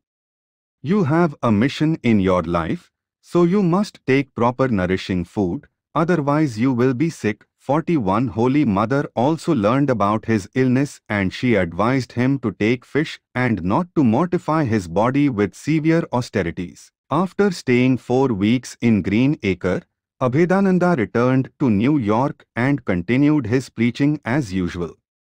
On 4th March 1900, the New York Herald reported on how Abhedananda trained the American children. Every Saturday afternoon, a class of young boys and girls gathers together in the rooms of the Vedanta Society in East 55th Street to speak an hour or so with Swami Abhedananda and drink in the teachings of the Hindu philosophy, which is expounded to them in the most fascinating way. The young people come in with beaming, expectant faces and draw their chairs around the handsome oriental figure of the Swami, who sits in the circle wearing a robe of rich red and holding in his hand an ancient Sanskrit book, the Hitupdesha, or Book of Good Counsels. This book is one of the oldest pieces of literature in the world. It dates back to the 13th century BC and is the source of all of our fables of animals, our tales and fairy stories. 42. On Easter Sunday, 2nd April 1899, Abhedananda initiated 6 students into the vows of Brahmacharya. Gurudas, later Swami Atulananda, was among them. In April, Abhedananda went to Worcester, Massachusetts, and gave a lecture entitled Hindu Religion. On 7th May he spoke on immortality at the Cambridge Conference. This time he lectured in many places in the northeastern United States and also visited Niagara Falls. In August 1899, Abhedananda was invited to lecture before a spiritualistic camp meeting at Lily Dale, near Chattahoochee in New York State. He spoke on reincarnation to an audience of 7,000. On 4th August he attended a séance, where he saw automatic typing on a typewriter. In his famous book Life Beyond Death, he narrated some of his experiences in communicating with departed spirits. When Vivekananda returned to America for the second time with Turiyananda on 28 August 1899, Abhedananda was again busy with the Green Acre Conference. Vivekananda and Turiyananda went to Mr. Leggett's country home at Ridgely Manor in Stone Ridge, New York. On 7th September, Abhedananda received a cable from Vivekananda asking him to come to Ridgely, and the next day he travelled there from Boston. Abhedananda was delighted to see Swamiji and Turiyananda and gave them the news of all his activities. He stayed with them for 10 days, and then returned to New York City. On 7th November, Vivekananda attended a reception given by the members of the Vedanta Society. The Vedanta Society of New York was legally registered as an organization on 28 October 1898 and Mr. Francis Leggett became its president. At that time, Abhedananda was lecturing regularly in a rented place, the Assembly Hall at 109 East 22nd Street. On 15 October 1899, the Society's office and library were established at 146 East 55th Street through the cooperation of students and friends. The lectures were then held in Tuxedo Hall at 59th Street and Madison Avenue. In May 1900, the Vedanta Society was moved to 102 East 58th Street, which became its headquarters. In July 1900, before leaving America for the last time, Vivekananda gave a few lectures in the society and complimented Abhedananda. I am very happy to see that the society has a house of its own. 43. Actually, it was a rented house in a good neighborhood. Later, the society bought a house. From 1901 onwards, Abhedananda's audiences increased to 600, and the number of students in his yoga class increased so much that he had to give the class twice a day. To accommodate the overflowing audiences, the society rented Carnegie Lyceum for Abhedananda's lectures. The New York Sun described Abhedananda's lecture given on the first Sunday of 1901. Swami Abhedananda lectured in the Carnegie Lyceum yesterday afternoon on the religious need of the 20th century. He spoke of tuning the molecules of the brain cells to harmonize with the vibrations of the cosmic mind and so gaining power, and he said that the mind and matter were not dual entities, but the subjective and objective manifestations of the unknown. The 20th century needs a religion, he said, with no scheme for salvation, no need for heaven or hell, no fear of eternal punishment. The 20th century needs a religion free from sacerdotal institutions and free from all books, scriptures, and personalities. The 20th century needs a religion with a concept of God, not personal, not impersonal but beyond both, a God whose supreme aspect will harmonize with the ultimate reality of the universe. The 20th century religion must accept the ultimate conclusions of all the philosophies of the world. 44 470 times God lived with them. On 22nd June 1901, Abhedananda left New York City for Buffalo, New York to see the Pan-American Exposition. After visiting Cleveland and Chicago, he went to San Francisco. On 1st August 1901, the San Francisco Chronicle published this news: Swami Abhedananda, who arrived here on Monday from New York, was the guest of honor at a reception given last evening at the residence of Dr. M. H. Logan. The Swami is a dignified, intellectual-looking East Indian. He speaks English fluently, and his thoughts as he gives them utterance are so framed as to form an axiom. 45 On 6th August, Abhedananda left for Shanti Ashrama, a Vedanta retreat near the San Antonio Valley on Mount Hamilton, 20 miles from Lick Observatory. It was a quiet place and favorable for spiritual disciplines. Turiyananda and Brahmachari Gurudas received him cordially, but Abhedananda stayed there for only 4 days as water was scarce and the facilities were insufficient.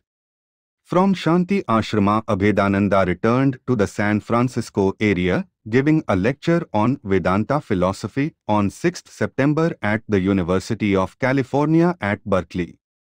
Abhedananda said, "On one side, Vedanta philosophy gives expression to the highest ideal of all philosophy, and on the other, it gives a foundation to a system of religion which is the most rationalistic of all systems, and it harmonizes with the ultimate conclusions of modern science and philosophy."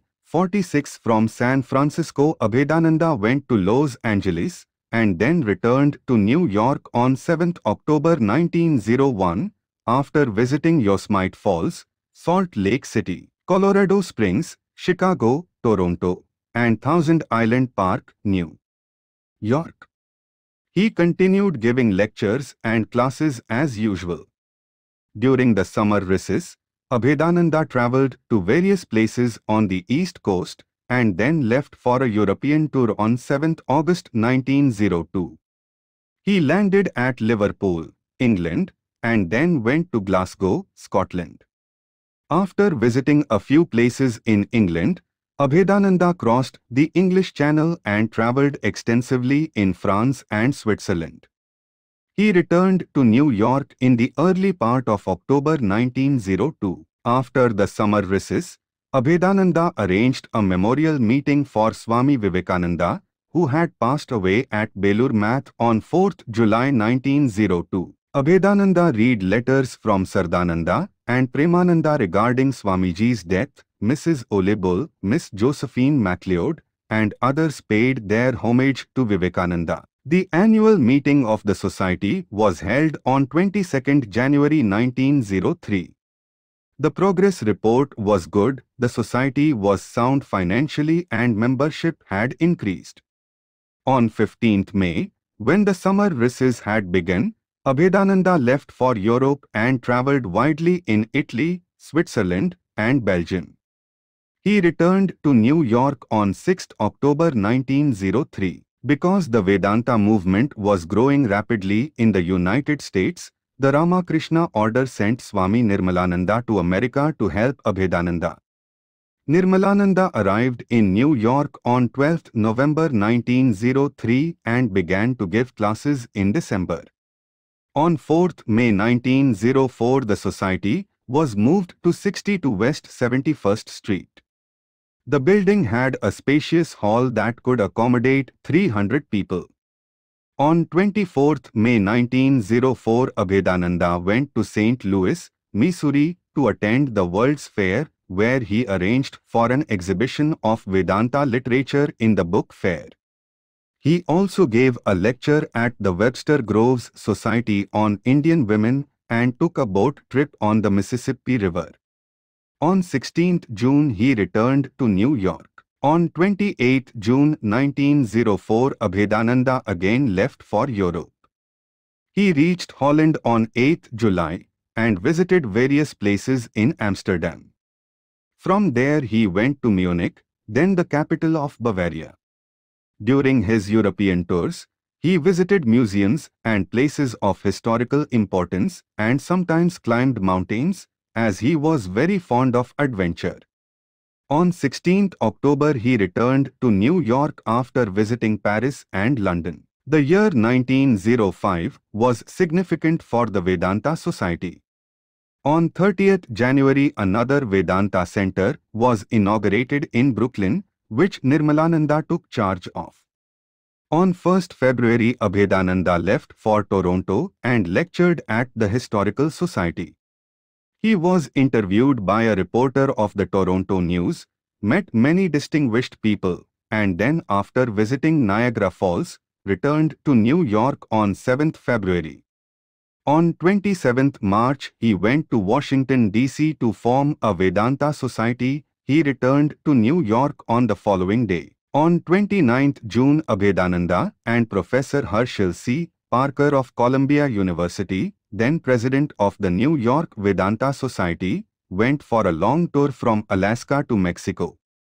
They reached Alaska via Toronto, Fort William, Winnipeg, and Vancouver. In Alaska they were Governor Brady's guests. The governor's sister showed them the deserted homes of Native Americans and other important sites. On the way to Mexico, they saw the Portland Fair in Oregon, met Swami Trigunatitananda in San Francisco, and visited Swami Satchidananda in Los Angeles. They also visited the Grand Canyon in Arizona, and at last reached Mexico City on 14th September. It was there that Abhedananda met a Spanish gentleman who had read his books and who surprised the Swami by showing him a copy of Reincarnation that he kept in his pocket. He asked Abhedananda to stay longer in Mexico, give a course of lectures, and establish a center. Abhedananda returned to New York on 27th October via St. Louis, where he gave an informal talk on Vedanta to an audience of 50 people. On Tuesdays during the fall he lectured at the Brooklyn Institute of Arts and Sciences on India and her people, and on Sundays in New York he gave a lecture series on the great saviors of the world. In this series he pointed out, if we cannot recognize the divinity in the prophets of other nations, in the saviors of other people, then we have not realized the divinity of our own prophet and have not understood the eternal truth of the unity of divine being under the variety of names and forms. If a mother cannot recognize her son when he changes the color of his garment or puts on the dress of a foreigner, I am sure that she is not a true mother. Similarly, I am sure that the Christian who sees divinity in Christ alone and does not recognize his own master when he comes in the form of Buddha or Krishna has not realized the divinity of Jesus the Christ. All these prophets, these messengers of God, are great. Each one was commissioned by the Almighty to deliver his message. Each one of them was a glorious Son of God, a perfected soul, manifested for the good of humanity to establish righteousness and to destroy evil. 47 6 months in India. On 27th January 1906 Nirmalananda returned to India, and on 15th April Swami Bodhananda was sent to New York to assist Abhedananda. Then, after working and travelling 10 years in the West, Abhedananda felt an urge to visit India for a short period. The Swami left New York on 16th May 1906 and after changing ships at London, landed in Colombo, Sri Lanka on 16th June. Ramakrishnananda, Paramananda, Barrister Tyagaraja, and Angarika Dharmapala, the Buddhist representative at the Chicago Parliament of Religions, received him at the port. On 18th June the local Vivekananda Society honoured him with a grand reception. There Abhedananda was delighted to meet Ananda Kumaraswamy, who later became a great exponent of Indian arts. After visiting the Tooth Temple of Buddha in Kandy and the Bow Tree in Anuradhapuram, all three Swamis arrived at the South Indian port of Tuticorin. Abhedananda gave many lectures on this tour, and he received a warm welcome wherever he went. From Tuticorin, Abhedananda and his party went to Tinnevelly and then to Madurai, Trichinopoly, Padukota, Tanjore, Kumbhakonam and at last arrived at Madras on 15th July. The citizens of Madras gave him a wonderful reception and then, after resting for a few days, the Swami and his party visited Bangalore, Mysore, and the Sringeri Math, which had been established by Shankara. After travelling in South India, Abhedananda reached Puri on 23rd August by train from Madras. Brahmananda, Shivananda, and Premananda received him at the station and then, after visiting the Lord Jagannath, they arrived at Shashiniketan. On 9th September, Abhedananda and other Swamis arrived at Havda station where a large crowd, including several prominent people of Calcutta, were waiting to welcome him. He stayed in Calcutta for a week and a memorable reception was given for him at the town hall on 12th September. In reply, Abhedananda paid a glowing tribute to Swamiji. Swami Vivekananda was not an ordinary man. He was the patriot saint of modern India. He may be called an incarnation of divine wisdom in this age of commercialism. It was he who turned the table of commercialism in a foreign land like America. He was the pioneer, the first preacher, the first Hindu sannyasin who went to the United States, carrying his master's message and the gospel of truth as taught by our ancient rishis. Vivekananda represented the Vedic religion, the Sanatana Dharma, which we may call a universal religion. He achieved great success because he preached nothing but the eternal truth. 48 Abhedananda was happy to see him and other devotees of the Master. One day he visited his mother and went to Kalighat to offer worship with her. He then went to Belur Math and stayed with his brother disciples until 4th October. Abhedananda was delighted to attend Durga Puja after many years.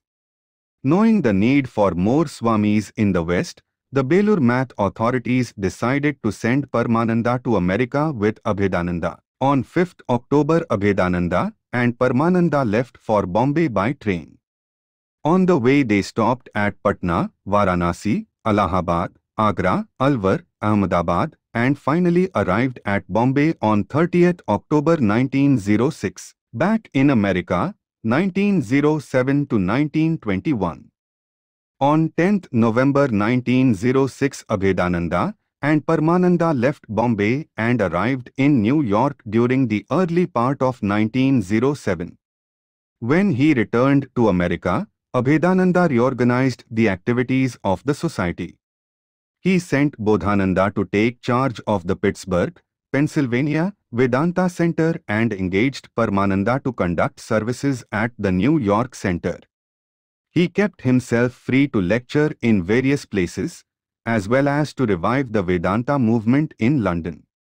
During the birthday celebration of Sri Ramakrishna, Abhedananda said, "The keynote of the life teachings of Buddha was active self-sacrifice, while the mission of Krishna to the world was to teach divine love.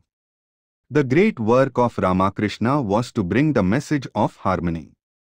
He came not to reform but to unite. He pointed out the wondrous fact that the religions of the world are not antagonistic in themselves, but that they are essentially one. Behind all religious doctrines and dogmas, the Master discovered one grand eternal truth. History has no record of such a saint. 49. On 2nd March 1907, a house was purchased for the Vedanta Society at 105 West 80th Street in New York City. It was a 5-story building with 2 rooms on each floor. The rooms on the ground floor were converted into a single room that served as the lecture hall. Some of the upstairs rooms were rented to others in order to maintain the society. During this time, the members of the society decided to establish a retreat site for students of Vedanta. Accordingly, a plot of 370 acres was bought in the Berkshire Hills, not far from the picturesque little village of West Cornwall, Connecticut. It was 107 miles from New York and it took about 4 hours to reach.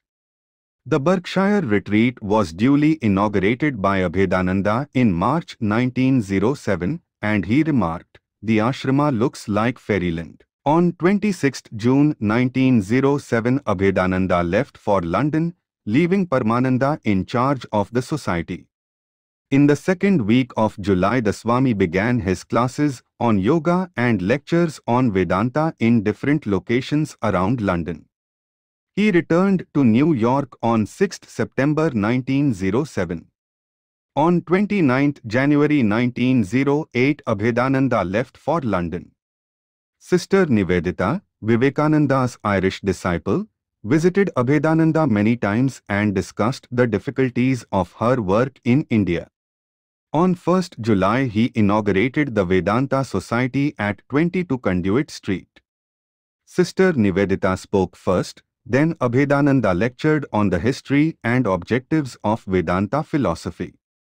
During this trip, the Swami visited Paris for several days and then returned to New York on 21 August. In September 1908, Abhedananda went on a lecture tour in Chicago and then Denver, Colorado.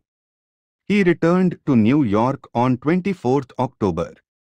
Towards the end of 1908, one of his disciples, Sister Avvamya, founded a Vedanta society in Sydney, Australia. Paramananda started a Vedanta center in Boston, thus managing two centers. When not traveling, Abhedananda stayed either in New York or at the Berkshire retreat. On 29 February 1909, Abhedananda returned to London. After staying there for a month, he travelled to Paris and founded a Vedanta society. After a month of giving lectures and classes, Abhedananda returned to London on 6 May. On the following day, Frank Dvorak, the celebrated Czechoslovakian artist, came to the Vedanta Center to see Abhedananda. At Abhedananda's request, Dvorak later painted all portraits of Ramakrishna and Holy Mother, which are still preserved in the Ramakrishna Vedanta Math in Calcutta. Abhedananda returned to New York on 26 June. Another of Abhedananda's important contributions was an Indo-American club, which the Swami formed in New York in 1909 so that Indian students could get together and come in close contact with American friends. For most of 1910 and 1911, Abhedananda lived in the Berkshire retreat and only occasionally was he in New York. He lectured regularly on Sundays and gave classes on yoga and meditation. Abhedananda's long absences from New York caused the income of the society to drop, and most of the rooms had to be rented out to meet the expenses.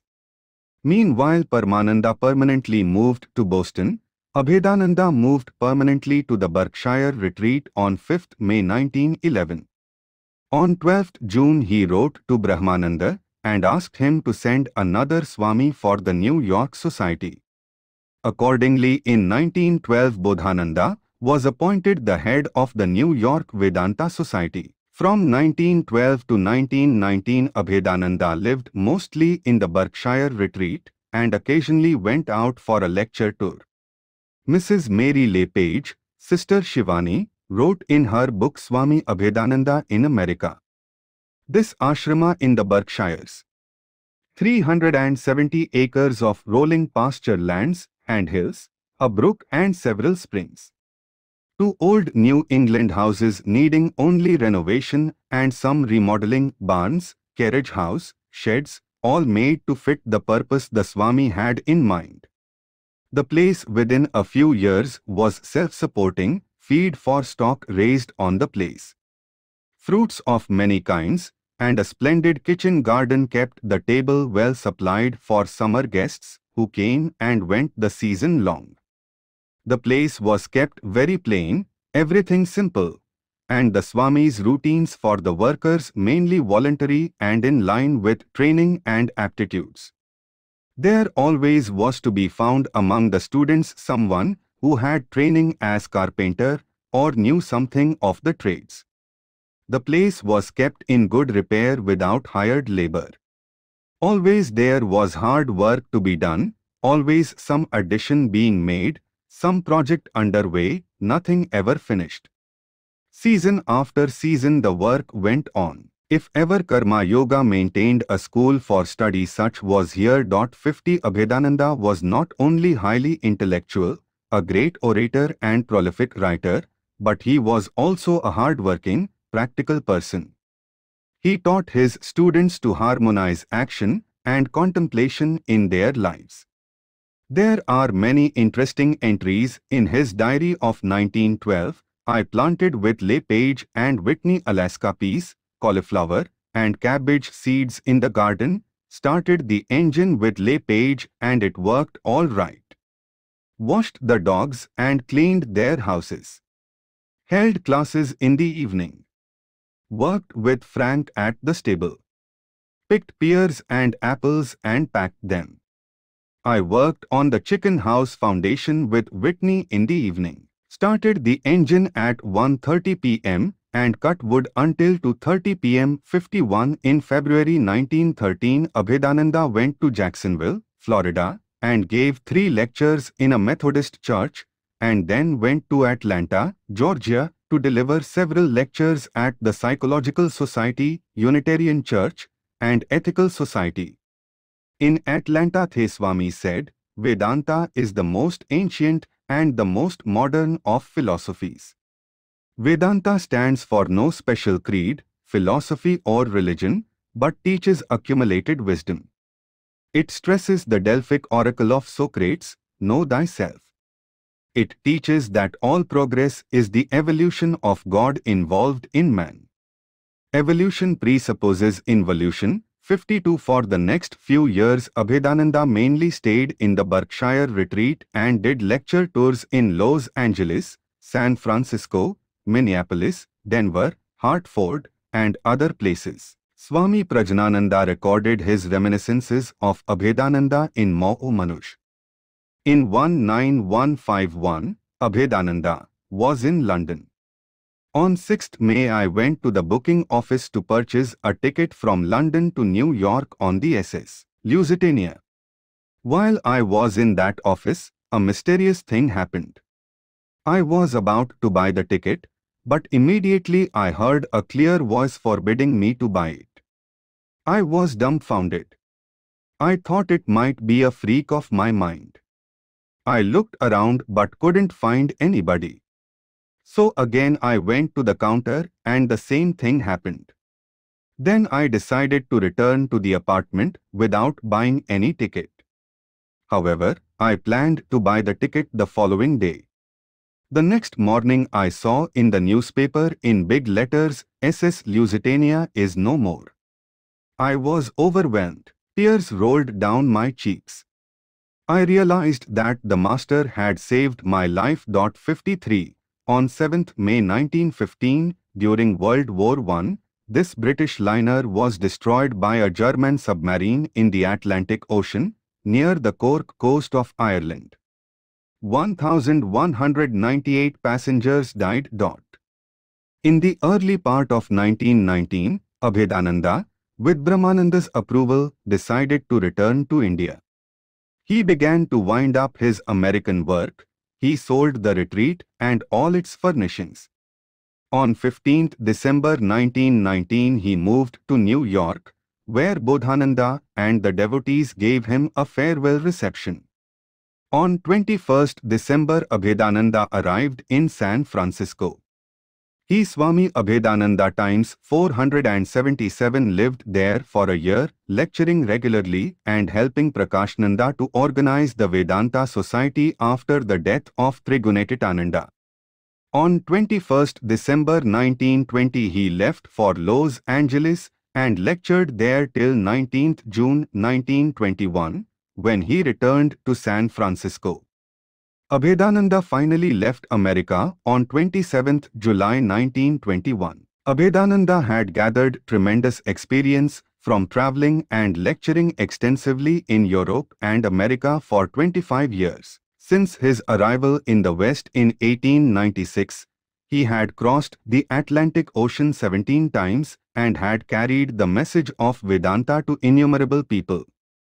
His writings also had made a tremendous impact on the Western mind. On the eve of his departure from San Francisco, the Swami said, "The East and the West will unite, such is God's will." The signs of the times greatly encourage me, and my visit and prolonged stay in this country have clearly convinced me that it is possible to make the world our home and to love all as brothers and sisters.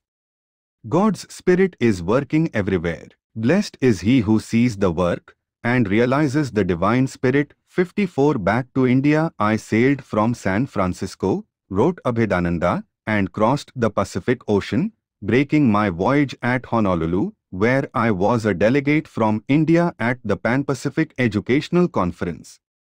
Then I came to Japan and studied Japanese culture, philosophy, and religion. I stopped at Shanghai, Hong Kong, Canton, Manila, and Singapore, where I delivered the message of Vedanta philosophy in popular lectures. From Singapore I was invited to Kuala Lumpur in the Malaya states, where I gave a series of lectures on Confucianism, Buddhism, and Taoism before Chinese and Hindu audiences. From there I was invited to Rangoon, where after delivering several public lectures on the message of Buddha and religion of the Hindus, I returned to Calcutta. 55 On 10th November 1921 Abhedananda reached Calcutta and then went to Belur Math by car. It was noon and the shrine was closed, but a monk opened it so that Abhedananda could bow down to the master. Brahmananda and Shivananda were in South India, but Sardananda came the next day from Udbodhan to greet his brother disciple. On 25th December a civic reception was given for Abhedananda at the Calcutta University Institute. On 10th January 1922 Abhedananda went to Jamshedpur and gave 3 lectures at the Tata Institute, Universal Religion, Progressive Hinduism, and Message of Vedanta. On 13th February Abhedananda went with Shivananda to Dhaka and Mymensingh in Bangladesh, where he gave 478 times God lived with them several lectures. Abhedananda returned to Calcutta on 26th February. Meanwhile Brahmananda had become seriously ill and was dying from diabetes and cholera. Abhedananda visited him frequently at Balaram's house in Calcutta. Brahmananda passed away on 10th April 1922. It was during this period that a new chapter of the Ramakrishna order began. Shivananda was elected president of the order. On 24th April 1922 Abhedananda left for a lecture tour and pilgrimage to Shillong and Guwahati in Assam, and after returning to Calcutta he left for Tibet on 14th July. On the way he stopped at Varanasi, Lahore, Rawalpindi, and Srinagar. He met the Maharaja of Kashmir, who arranged his trip to Tibet. He left Srinagar on 1st August. Abhedananda recorded in his diary, "I went to Tibet and Kashmir crossing the Himalayas on foot to study the manners, customs, the Buddhistic philosophy, and Lamaism which prevail among the Tibetan Lamas. I went along Yarkand Road, the highway to Europe, and stopped at Leh, the capital of Ladakh in western Tibet. My destination was the Hemis Monastery, which was about 25 miles north of the city of Leh. 56 Abhedananda was interested in visiting the Hemis Monastery because he had read N. Notovich's The Unknown Life of Christ, which was based on a Tibetan manuscript preserved in this monastery. Abhedananda had some pages translated with the help of a Lama, and later he wrote in detail about his journey and research on Christ in his famous book Journey into Kashmir and Tibet. The entire trip took nearly 3 months, and he returned to Srinagar on 29th October. After visiting Rawalpindi, the ancient city of Takshashila, Lahore, Rishikesh, Hardwar, and Varanasi, the Swami arrived at Calcutta on 11th December 1922. In Calcutta and Darjeeling, In 1923, after returning from Tibet, wrote Abhedananda in his diary, I established the Ramakrishna Vedanta Society in Calcutta, of which I am the president. In 1941 opened a branch of this society at Darjeeling under the name of Ramakrishna Vedanta Ashrama. 57. Why did Abhedananda move from Belur Math to Calcutta? Moni Bagchi wrote in Swami Abhedananda, a spiritual biography. When he returned from America, he returned with a huge number of books and furniture and a pile of his manuscripts relating to his innumerable speeches and writings, which were to be processed before publishing in book form. Those things remained almost unpacked for Swami Abhedananda times 479 want of adequate space in the monastery of Belur. The Ramakrishna Mission headquarters in those days had a limited number of rooms, and it became difficult to provide Abhedananda with a suitable and even a sizable space. It was at this time that Swami Abhedananda held consultations with Swami Shivananda and Swami Sardananda and proposed to them that since there was difficulty of accommodation at the headquarters of the mission, it would be proper for him to shift to Calcutta and settle there and to carry on his own activities. It is on record that both Shivananda and Sardananda had given their consent to this proposal, and accordingly efforts were being made from the beginning of 1923 to find a suitable house for Swami Abhedananda in Calcutta. Yet there were other reasons for his choice of Calcutta as the center of his future work. It could be safely presumed that when he returned to India from America, he must have had some plans of his own, the realization of which needed a separate establishment, if not altogether a separate organization outside the order. He was one of the trustees of Belur Math, and as such there was no question of his disassociating from the parent body. 58 Abhedananda remained a trustee of the Ramakrishna Math and Mission all through his life, but his organization gradually became separated from the Ramakrishna order. On 20th February 1923, Abhedananda moved to a rented house at 45B Mechubazar Street, now Keshab Sen Street, in Calcutta, and again on 1st May to 11 Eden Hospital Road.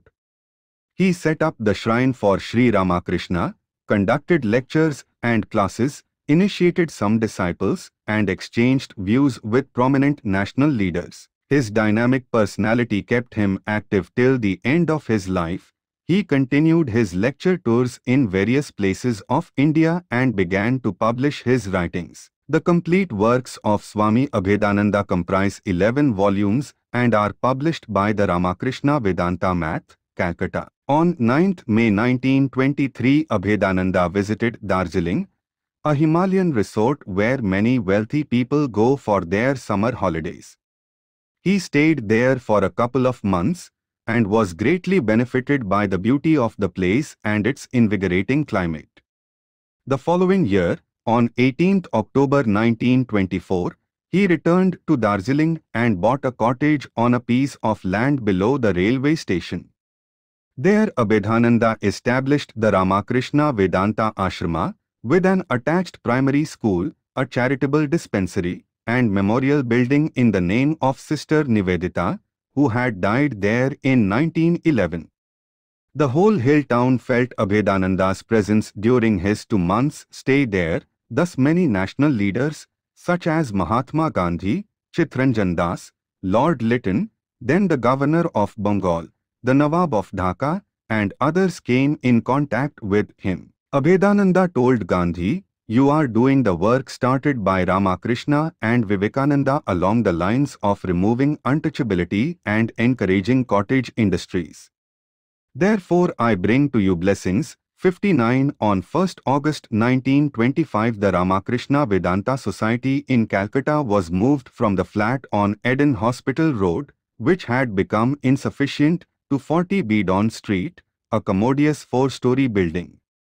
On 3rd January 1926, Abhedananda wrote in his diary, At noon, Swami Shivananda and Swami Sardananda made a friendly call in a Ford car on their way to an invitation for a feast. We had a nice talk quietly. They showed their sympathy and cooperation with the works of our society. They took a light refreshment and stayed for an hour. 60 In 1926, Abhedananda started Vishwavani, a monthly Bengali journal to disseminate the ideas of Vedanta. His life was full of various activities both in Calcutta and Darjeeling, such as writing books and articles, giving public lectures and classes on the scriptures, meeting visitors, and inspiring some young men to adopt the life of renunciation. Abhedananda wanted to have a permanent home for the society, so in 1929 a plot of land was purchased at 19 Raja Rajakrishna Street in North Calcutta. It took several years to build the house. During this period the Swami lived mainly in Darjeeling. Towards the end of 1934 he moved into the society's new house and began to supervise the construction of the Master's Shrine, which was dedicated on Sri Ramakrishna's birthday, 2nd March 1937. While installing the picture of Sri Ramakrishna, the Swami prayed, "Master, please dwell here to do good to humanity as long as the sun and moon exist." 61 In March 1937 the centenary celebration of Sri Ramakrishna was coming to a close in Calcutta. Abhedananda and Vijnanananda were then the only two surviving monastic disciples of Sri Ramakrishna. On 1st March the Parliament of Religions was held at the Town Hall in Calcutta. Bra. Jendra Nath Seal, an eminent scholar and philosopher, and a classmate of Vivekananda, inaugurated the parliament but invited Abhedananda to preside over it when he had to leave because of ill health. Abhedananda introduced himself. "I stand here not as a delegate from any institution, not as the president of the Ramakrishna Vedanta Society of Calcutta, but as the humble child of Sri Ramakrishna." 60 To the next day the Swami read a paper about Sri Ramakrishna. It was his last public lecture. He said, "For the first time it was demonstrated that all religions were like so many paths leading to the same goal, that the realization of the same Almighty Being is the highest ideal of Christianity, Mohammedanism, Judaism, Zoroastrianism, Hinduism, as well as of all other religions of the world." Sri Ramakrishna's mission was to proclaim the eternal truth that God is one but has many aspects, and that the same one God is worshipped by different nations under various names and forms, that He is personal, impersonal, and beyond both, that He is with name and form and yet nameless and formless. 63 On the occasion of Sri Ramakrishna's centenary celebration, All India Radio in Calcutta broadcast Abhedananda's 5-minute talk about Ramakrishna in Bengali. It is the only available recorded voice of a disciple of Ramakrishna, and it is the most precious verbal testimony about the Master. Translated, this testimony states, Om, salutation to Bhagavan Ramakrishna. During the 19th century, Western materialism was deluging India. The Christian missionaries, through brainwashing, were trying to create confusion and hatred in the minds of the Hindus regarding their religion. It was then that Ramakrishna appeared to revive the moribund condition of the Sanatana Dharma, eternal religion. He was born in a remote village of Bengal. He had no formal education, but he experienced the imperishable Brahman and became a great teacher. He did not care for dry scriptural arguments. He solved the problems of life through his spiritual power. He said, the nature of all human beings cannot be the same. It is natural to be different. He respected all beings and worshipped the God of different religions. After experiencing the truth of unity in diversity, Ramakrishna proclaimed, as many faiths, so many paths. All religions are true. The Master's renunciation was phenomenal. While living in Dakshineswar and at the Kosipore garden, we saw that he could not touch money or any metal.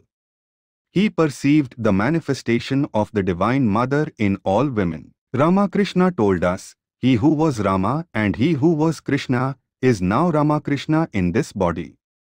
Pointing to himself, the Master further said, "I will be worshipped in the homes of many people." Salutations to Ramakrishna, the perfect embodiment of the eternal truth that manifests itself in various forms to help mankind. He is an incarnation of the Supreme Lord and is worshipped by all. Peace, peace, peace. 64 In the early part of May 1937, Abhedananda left for Darjeeling, his favorite place. There, amidst nature's panoramic beauty and silence, he would remain absorbed in meditation, study, and writing. Most of his books and profound writings were done there. He would get up early in the morning and meditate, then, facing the peaks of the Himalayas, he would take his breakfast. Afterwards, he would go for a long walk, alone. And then from 9 o'clock to 11 a.m. he would write. After his bath, he would meditate for another hour and then have lunch. After lunch he would read a newspaper, usually the Statesman, and then would take some rest. Again he would write from 3 o'clock to 5 p.m. and then go for a walk.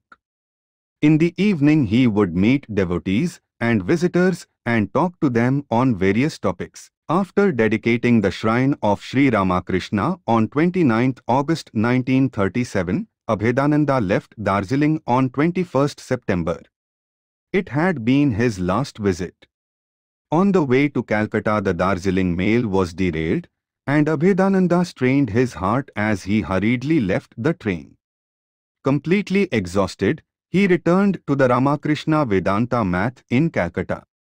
From then on his health began to fail, and water began accumulating in his system.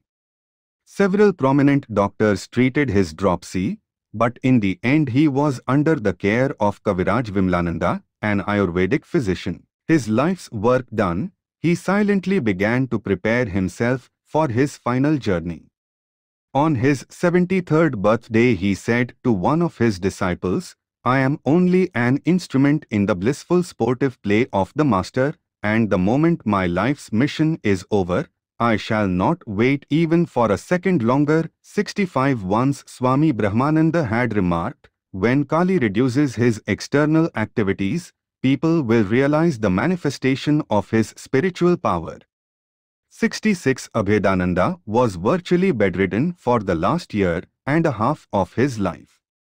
Even in that condition, every night after supper his disciples would read the manuscript of his lectures and he would dictate corrections. On 14 January 1938, in spite of his severe illness, he went to Belur Math to attend the dedication ceremony of Sri Ramakrishna's marble statue in the new temple. While Vijnanananda was installing the relics of the Master in the altar, Abhedananda stood motionless, listening to the monks singing a hymn he had composed for the Master during his Barnagore days. It was his last visit to Belur Math. Abhedananda had played his part in the divine drama of Sri Ramakrishna. Gradually the great yogi made himself ready to return to his beloved Guru. One day he said to a disciple, "My body belongs to the Master." Towards the end he indicated that his body should be cremated at the Kosipore cremation ground after his death. On 7th September 1939, he followed his regular routine, but in the evening he had a high temperature that continued the whole night. His disciples served him around the clock. In the morning he felt a little better and asked his attendant to give him a glass of water. He sat on his bed and lay down after drinking the water. Swami Abhedananda passed away shortly after, at 8:16 a.m. on Friday, 8th September 1939. The news of his death spread throughout the city, and an announcement was broadcast by All India Radio. The devotees and monks of Belur Math and all other ashramas flocked to see Abhedananda at the Ramakrishna Vedanta Math. His body was carried in procession and cremated at Kosipore cremation ground. His disciples followed his last request. Make a little place for me at the feet of the Master. 67. Towards the end of his life, this great austere Vedantin Abhedananda told his disciples, Tapasya or austerity enhances willpower. Have self-confidence. Have faith in yourself. Think, I am a child of immortal bliss. The infinite power is playing within me. If you have this conviction, you will conquer the world.